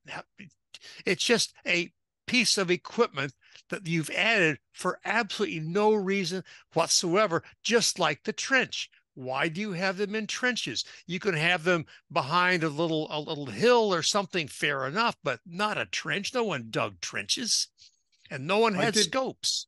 I did like Rupert Everett as Wellington. I thought he had that air of pompousness, which Yes. I liked. I was shocked to see how much he's aged. I mean, I can't Yeah. remember the Yeah. last time I saw Rupert Everett, but I just remember him as this deadly handsome dude in the 80s and Yeah. 90s. Yeah. Devastatingly handsome actor. He's aged. Well, I mean, I don't know if they've touched him up or how much they've touched him up for the film, but yeah, that was ridiculous. But I did like again, like this perpetuation of the British telling of Waterloo, that it was won by Wellington's brilliance and not the key part of the story, that actually Napoleon had effectively defeated Wellington. His strategy was to divide Wellington and Blucher's forces, defeat Wellington, then defeat Blucher the next day. Grouchy, we know the story, screwed it up, allowed Blucher to get to the battlefield where Napoleon was, had planned the whole battle around Yeah. the fact that he wouldn't have to deal with Yeah. Blucher. He did, and that obviously, he was Yeah. outnumbered, he was Sure. outpowered. No Yeah. attempt to explain the context of that, which Right. just pissed me off. Yeah. Well, you meant to say to defeat Blucher first and then Wellington, not the other way around. But yeah, I mean, and I'm not even going to say Grouchy screwed it up because, after the battle, Grouchy's troops were decamped. They were cleaning their weapons. They were eating. And it took Napoleon, frankly, a long time to decide what to do. And meanwhile, the Prussians getting further away. They didn't send any scouts to keep a good eye on them. From one of the other units, they had all sorts of things they could have done. And of course, if they'd have just sent Grouchy or somebody after them, with light cannon and stuff, and kept firing, put the expression of the sword in their back, if they had done that right from the beginning. But I'm not sure it was Blucher's fault. I think Napoleon, frankly, slipped up on that one a little bit. And Grouchy's fault. Pardon? You said it wasn't Blucher's fault. I mean Grouchy's fault. Yes, of course. Grouchy's Sorry. fault. uh Clearly I need more medication, but the the it was not explained. It was not shown well. Uh, One could argue easily that Grouchy should never have been sent off against the Prussian. Let them run where they want to. Let's show up at Waterloo with the full force. And you have 33,000 more men with him when he first gets to Waterloo. I think that Wellington might very well beat a hasty retreat if he sees he's got Napoleon's entire army and Blucher's nowhere near. You know, to be nowhere to be seen, and they have no idea where he is. Now, how that would have ended up playing out in terms of Napoleon's staying in power, this, that, or the other thing, who knows? But clearly they needed to have a lot more explanation about what was going on, and it wouldn't have taken that much more time. And some of it could have been with conversation. He could have been sitting around at Waterloo with his generals, and they're talking and recounting. Well, yesterday, yeah, we beat the Prussians at Ligny. That was wonderful. It's too bad, though, that Blucher got away, and we don't have Grouchy and his 33,000 men that we decided to send after him. That could have been done, as you said in some other examples, just in a conversation while they're having breakfast. Yeah. And talking about the wet ground for the cannonballs and so forth. And Napoleon's health on that day. I mean, they didn't. I Yeah, mean, he looked so depressed through the whole film. yeah, You didn't you really, couldn't tell the difference. yeah, that he was suffering from some sort of malady on that day that affected him. Um, so then we have the denouement of the film. We don't really get a sense for the fact that the allies, the coalition, are marching on Paris, that he has to race back to Paris because Paris is about to fall. We don't get any sense. Well, we didn't get a sense of that during the return from Russia either in No, 1812, no, that he has to rush back to Paris. We exactly. we we just see him having a hearty breakfast where he meets with Wellington at Yes, the end of yes. the film. Everybody Like, knows that happened. and again, I don't really understand the point of that scene, why they had to put that in there. Obviously, for people who don't know, he never met Wellington. That is just No, ridiculous. not there, not anywhere. I don't imagine. Well, he may have seen Wellington across the battlefield. He may have got his telescope and seen Wellington marching around on the other side, and vice versa. But that's the closest they would have ever come to seeing each other, and certainly no conversations would have been had And uh, it seemed to take place in England. on the Like, ship. It was uh, I think it was uh, it was on the ship, but it might have been while he was in Plymouth Harbor. I think it was when he was outside of Plymouth Harbor, and they were going to transfer him to the other ship that was going to take him to Saint Helene, and he was a subject of great attention. If Wellington actually had been there, I would not have been wildly surprised if Wellington wouldn't have said, "Hey, he's our prisoner now. I wouldn't mind going and saying hi." I could see that happening, but he wasn't at Plymouth Harbor when Napoleon was there. And the thing never happened. You say, why did they do it? And I think the only explanation I can think of is that it's part of their effort to make Wellington look good, and to show Wellington being kind of magnanimous toward his defeated enemy, and going and paying his respects.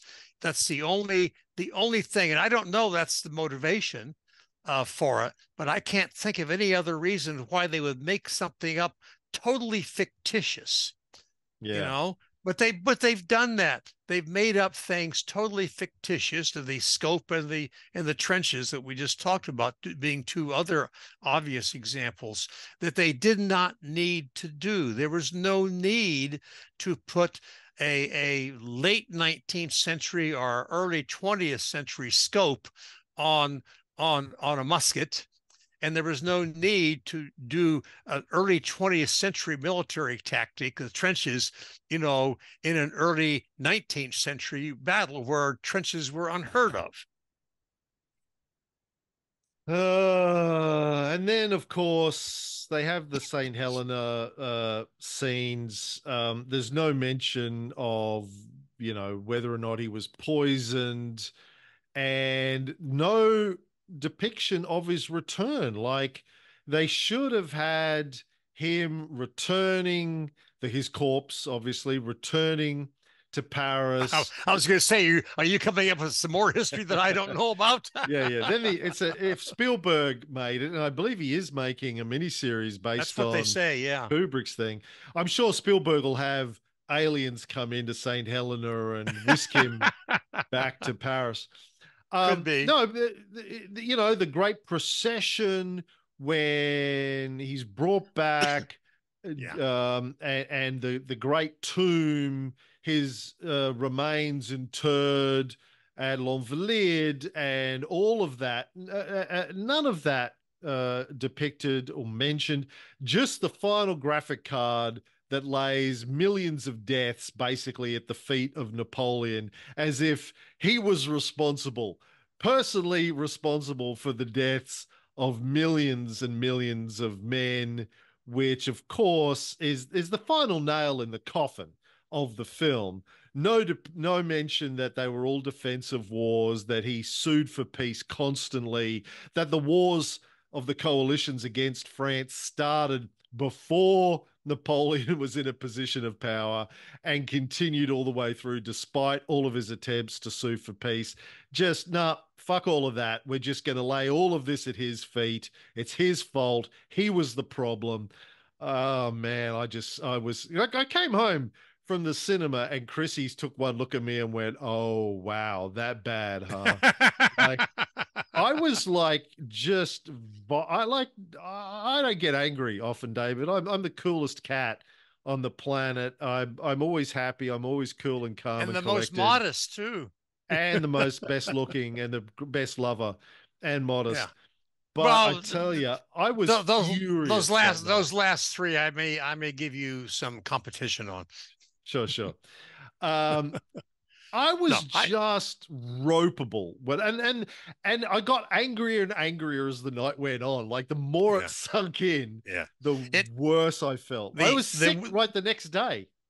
the wording technically didn't say those were all the responsibility of Napoleon, but that's It was clearly inferred. what they meant. That's Yeah, it was clearly inferred. the strong inference. And like you, that was the thing that made me the angriest. But I had heard, I was expecting it. I'd heard it was coming, so I was sort of prepared for it. But uh, the uh, the fact of the matter is, what a lot of British historians claim, and I've seen this on Facebook and so on, Napoleon was responsible for all those deaths. And then they usually exaggerate the actual number of the deaths anyway, and they don't draw a distinction between soldiers, let's say, and civilians or whatever. And so, I always want to say, well, really, what percentage of the deaths is the Emperor of Austria, responsible for his causing wars? How much responsibility do the Russians have? And what about the Brits, who, while they generally, until the end, didn't really have troops in the field, were bankrolling all of these things? To say that all those deaths are because of Napoleon's megalomania, which is a term that you hear bandied about quite frequently, is one of the most absurd historical conclusions from this period of time that I've heard, because there's no way that you can't say, okay, at the very least, there's got to be a sharing of the blame, because it wasn't Napoleon who was starting these things, and sure, French soldiers killed enemy soldiers, but whose fault was that? But maybe it was because the enemy soldiers were invading. Uh, so maybe I won't exempt Napoleon 100%, but I may come fairly close to it because when he was a general, he was ordered into battle. It wasn't like he had any choice, and there's not much you can do about it. When he was first consul and emperor, it's not like he wanted to start these things. I So struggle to see how anyone lays the blame for it at Napoleon's feet. I mean, I will yeah, accept that Portugal, okay, there was, Portugal was his decision to, enforce the continental blockade. But outside of that, I really cannot give any leeway to people who try and lay the deaths at Napoleon. Okay, so let's yeah, say I agree. Napoleon, I agree. let's let's say he never became first consul. Let's say he never became emperor. What would have played out? Well, let's say the coalitions against France had been successful much sooner than they were, and they had been able to reinstate the Bourbon monarchy, let's say in, I don't know, 1799, 1800, whatever. Then what? Okay, so maybe there wouldn't have been those wars of the coalitions against France, but we know enough about how these European monarchs, their relationships with each other. I mean, they ended up in World War One and fighting each other to the deaths of Oh yeah, whatever it was, and there tens and of there were millions of plenty people. there were plenty of other wars in European history between various countries. I would go you one better though. I would say because okay, that removes that brings back the kings, and now we're back to the old rivalries between kings.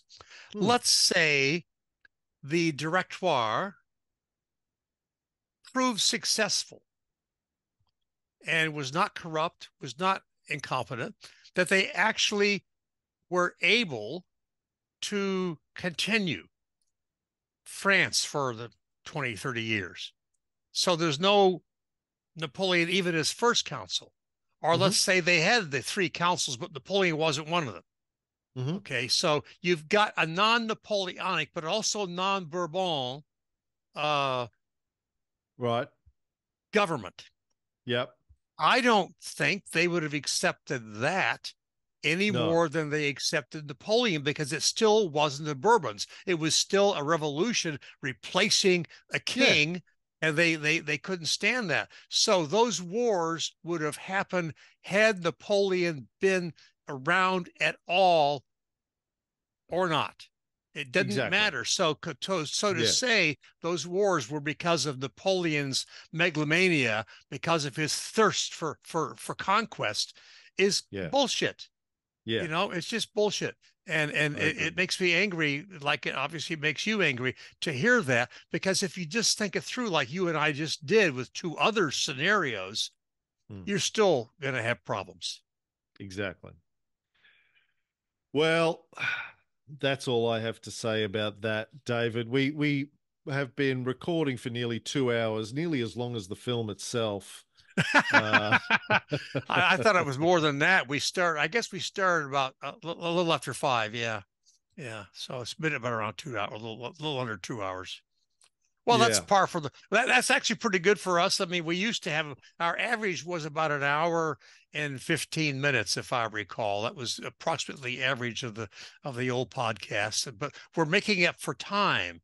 Mm. As you pointed out, look how many years it's been. We could have justified about a 12-hour podcast here Mm. if we had wanted to try to catch up completely. But I think it's been a good conversation. I'm sure that I will, and you may well as well, uh, after we're done, say, oh shit, I meant to mention that, or I forgot to say this. I've looked at my notes, and as far as I can tell, I've covered everything in my notes. But of course, the notes are only things to make sure I don't sit here and just stare blankly and say, movie, what movie? Kind of thing to you.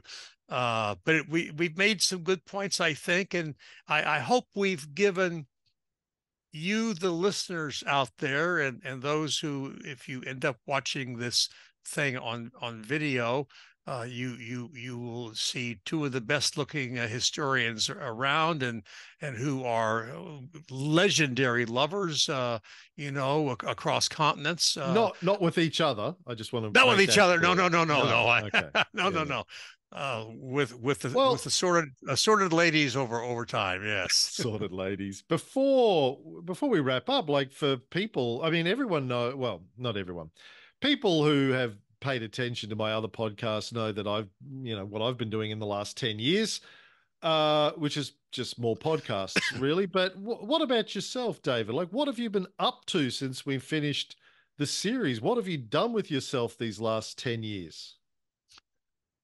Well, of course, I moved 12 years ago to Canada, living in downtown Toronto, right smack in the middle of the heart of downtown, by the very close to the waterfront, just 7 minute walk from the waterfront, with a beautiful view of Lake Ontario. I've worked on various writing projects. I'd have to go back and think what years various things came out, but I've had at least one book come out, simply Napoleon. I have another book that should have been out by now, I thought, near and dear to you, Simply Caesar, the same series, very, very small. Uh, I've worked with a young man named Jonas Deneuf, and I've written some introductions to a couple of his very good books. And he and I are doing one book project together, and we're going to do some more. I've had uh, one of my books translated into Spanish now, and the one on Napoleon after Waterloo, and it's also been translated into uh, Polish, and that should be published hopefully by the end of the year.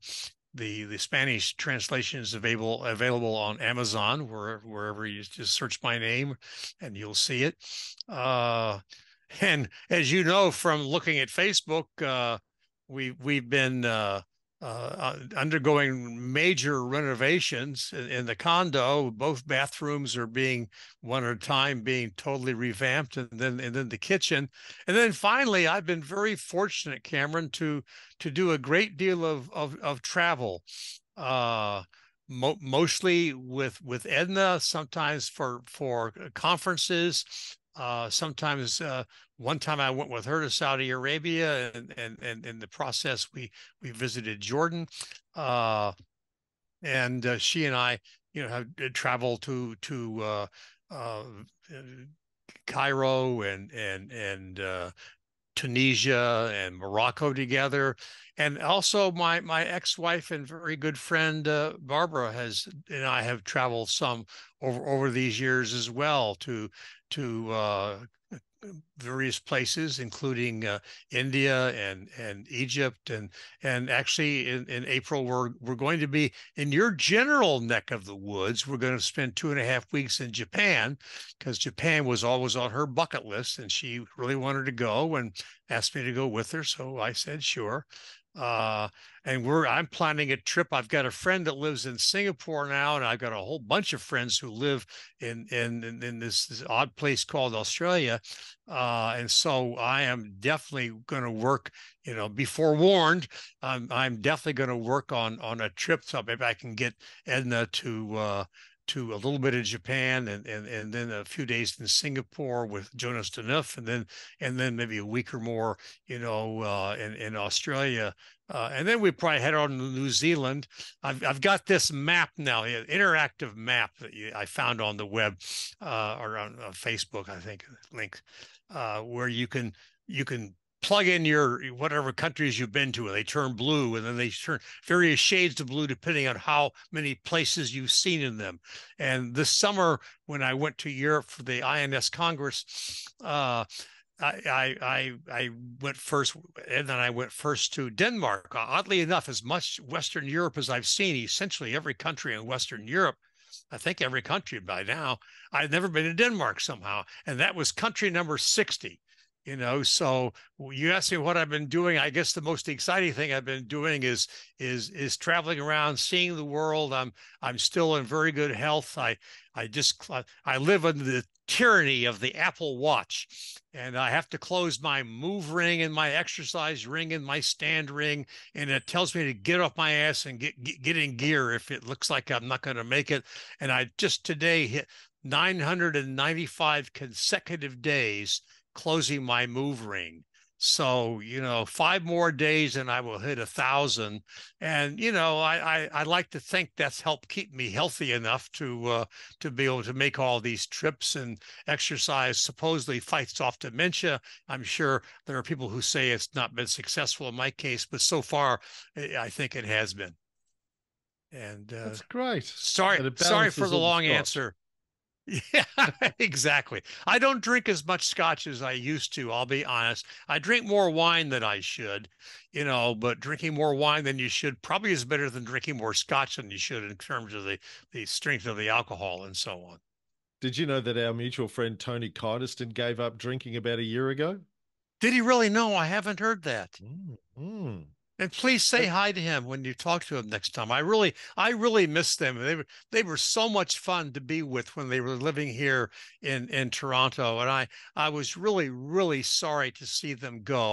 I always enjoyed whatever time I had with them, including that wonderful visit he and I did to see you, out in Nevada. I did mention to him that I would be talking to you this week. He said to pass on his fond regards, and he also said to say that he misses Toronto, and he would happily live in Toronto. I think Oh, please tell him to come if back. well, if Alex was there, he would go. He obviously wants to be close to Alex, so Sure, they're sure. still in Sydney, but Tony and Jenny. But I think they're waiting to see where Alex decides to base herself. Her and her boyfriend Yeah. Sean. She's just finished her masters in fine art. So Really? if she God, stays in time Melbourne, flies. I think they'll plan to move to Melbourne. But yeah, he said he really could happily live in Toronto. Yeah. He really enjoyed Toronto. And where are you again now? I'm in Brisbane. In Chrissy and Brisbane, yeah. I and Fox and my boys are in Brisbane. They just live around the corner still. I've been here for 15 years, and Chrissy's been here for 14 of those. And yeah, it's Brisbane. Yeah. It's hot and humid a lot. Well, We're going into that summer, and it's a really hot summer. what are your winters like? Very, very mild. I wear Yeah. t-shirt and shorts all year round here. Yeah. I'm really tempted to give you the one finger salute on that one, you know. Don't don't don't talk to me I'm about not bragging hockey. about it. I would much rather live somewhere where we had seasons, but we don't. It's just hot and hotter here. It's like Dumb and Dumber. This Brisbane's Yeah. just hot and hotter. Well, that was the way it was in Florida when I lived in South Florida. Not quite that much of a truth for Arizona, where we actually did get snow once a year, Mm. very light snow, and it was gone by noon, but But I tell you, we were in Arizona for a couple of weeks last year, and yeah, I remember reading that. I fell in love with Arizona. I mean, Oh, not the heat, but the landscape and the yeah, yeah. scenery. It Oh, it's is amazing. just Yeah, magnificent and it so is. different. You'll have one area where you have saguaro cactuses, and then you go to another area where it's just red rocks, and then you go to red mountains, and oh, And then spectacular. you go north toward the canyon up to Flagstaff, and it's We went huge to forest, Antelope enormous, Canyon. yeah, Yeah, the enormous forest. forests. Yeah. Yeah. No, it's No, it could be 75 degrees in Phoenix, where I can sit outside and have a glass of wine or something. I can drive 2.5 hours when I live there, and I'll be in Flagstaff, and there'll be 100-inch snow base for me to go cross country skiing on, in wow. 2.5 hours difference. That's what's Yeah. so cool about Arizona. I really look forward to spending more time there. Chrissy's got a sister who lives in Phoenix, and her mother's there now. Oh, And really? yeah, we look forward to I look forward to spending more time in Arizona. Really Well, enjoyed it. you let me know when you go if you would like us to join you and see you. I would love to get Edna to see Phoenix, and I'd love to Mm. go back and see what it's like. I can still find the house I lived in on Google Maps, and see how it looks and how they've done the lawn and so forth. And I find that kind of fun up on North 24th Street, up toward just on the edge of Shadow Mountain. Uh, and if it worked out, I'd love to go down and spend a few days. I wouldn't intrude on all your family stuff, but we could get together for a couple of dinners or something and chat some. It'd be it'd Yeah, it'd be be it'd be nice. great. That'd be It would be lovely. wonderful. Yeah, well, hopefully we'll be And back there in the next year or so. and let's try to stay in better touch. And that's as much my fault as anyone's. We all get busy and we talk a good game about, let's occasionally, do a little That's FaceTime or something. all your fault. I've been inviting you constantly to come on a podcast with me and Ray to just catch up and chat on FaceTime. You never, ever, ever take me up Well, on any of my offers. I I'm I don't know surprised you that it's turned up today, quite frankly. I expected you to pull out at the last minute. I can't believe you're not. You're smiling, so I don't think you're serious about No, that. I was serious. I expected you to pull out. I thought you had No, no, no, I thought you had microphone fear or something. no, no, no. And you haven't been constantly inviting me. You did invite me though to be on a podcast. And I don't remember why that didn't end up happening. One time you wanted me to go on your bullshit podcast or whatever you call that. Well, we did do But a I couple of those years ago with yeah, our Secretary of State friend Doug LaFollette. Doug LaFollette, yeah. But Yeah, years I ago. always yeah, well, that was different. But I seem to recall that I felt because we do have some political differences. We're both left of center, but various degrees of left of center. We have some international differences and some political differences, and I had the feeling it's just going to turn into a big argument, and I wasn't sure that I wanted to do that. But if you want me to come on and talk about Caesar with the two of you sometime, or something else, that you can come up with a topic, I wouldn't mind doing that. I've only met your cohort in crime once, but I enjoyed his company there in Vegas, and we all had a good time together, and I certainly enjoyed doing that three-way podcast on the three leaders that we did. So it's not like I've ignored you. Come on, my friend. I mean, and there was never any question about me showing up with that. I'm really sorry that you thought that, because starting doing a reboot of the Napoleon 101 and talking about something near and dear to our hearts, and which I knew we were going to be pretty much 90 and 95% in agreement on, because we both had huge disappointments in that movie. I wouldn't have missed this for the world. Well, let me see. Ray and I at the moment, in terms of Rome, we're doing the Year of the Four Emperors. In our Renaissance show, we're talking about the Islamic Golden Age, because we're getting up to the Reconquista, but we're going back to talk about the Islamic Golden Age. In the Cold War, we're doing. God, what are we doing in the Cold War show? I can't Don't even. ask me. I can't even remember. Let me hold on. Let me see if it's something that you're interested in. What are we You doing? should you should walk more often. Oh, you would love it. We're doing the overthrow, Operation Ajax, the overthrow of Mossadegh by the CIA. We've been going about that. We've been sort of doing the history of Iran in the early part of the 20th century. Um, so yeah, that's the sort of the main shows that history shows that we've got going on at Well, the moment. the Cold War might be internet, that not that particular episode necessarily, because I don't know much about that. But when you get up into something else, or you might send me a list of planned topics, and I can let you know.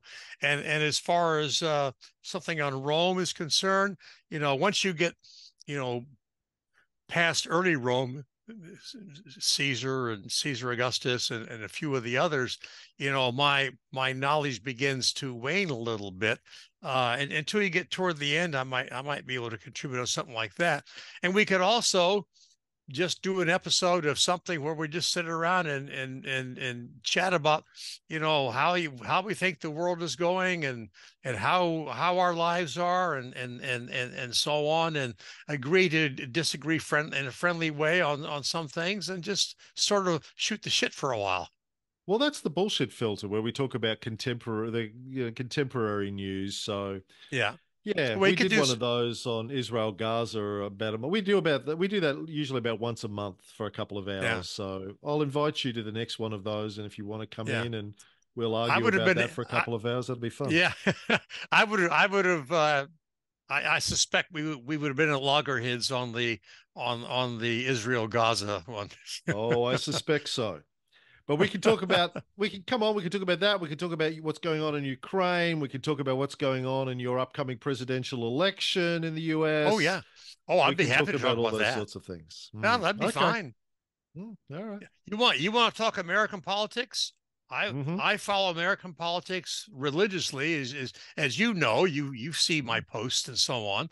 And I Yeah. imagine we probably agree on some things about American politics, and Mm. disagree on others. Well, I'm sure you're not a Trump fan, for example. I'm a nobody fan. That's where we differ. I'm not. Oh, I don't believe in being fans, except outside of Napoleon. Yeah, I'm not. I'm not a fan of well, anyone if you really. had to if you had to vote in the US and the choice was Biden or Trump, I and no one. reject your binary assignments. I would probably vote for a third party candidate. Which would mean you'd be voting for Trump almost certainly. Because given your No, politics, if you had to choose between left wing or right wing, I think you would choose well, left wing. neither of those are left wing in my book. The Oh Democratic well, Party is not a left wing party in the United States. well, it's It's more left wing than the Republican Party yeah, but that by a doesn't long make shot. its left wing. Hitler is Yeah. more left wing than the Republican Party, but I wouldn't vote for Hitler either. Well, Even, I would have probably given Bernie Sanders my vote once upon a time, probably not anymore. But yeah, I mean, I don't consider Biden by definitely not a left wing candidate or the DNC in general. Anyway, let's leave that for the bullshit filter show. We can get into that. My headphones just beeped at me that they've run out of battery, so we should wrap this when up. my ears are tired of these headphones being on them. I bet. I've got a pair of earphones like you, but I can't find them, so I dread. And they don't have the microphone. And this microphone, I think, is better than the one on my old pathetic 10 or 11-year-old iMac. I'm waiting for the new Mac Studios to come up with the M3, and then I'm going to upgrade the whole ball of wax. Hopefully in the All next right. few months. Great. Well, anyway, Thanks it's for that been wonderful, update. and I want to wish you and all three of you, and Chrissy and Fox, the very best holiday season, whatever holiday you choose to celebrate, and certainly a happy New Year. And I would wish the same to all of our faithful listeners out there. It's just awesome to know what kind of reach we have on something like this. You gave me some numbers a year or so ago. The number of people that we have reached in many cases repeatedly because they keep coming back for more punishment. It's just awesome to me, and I want to wish all of those of you who are listening and or watching again the happiest of whatever holiday season you choose to celebrate, and a very, very great new year.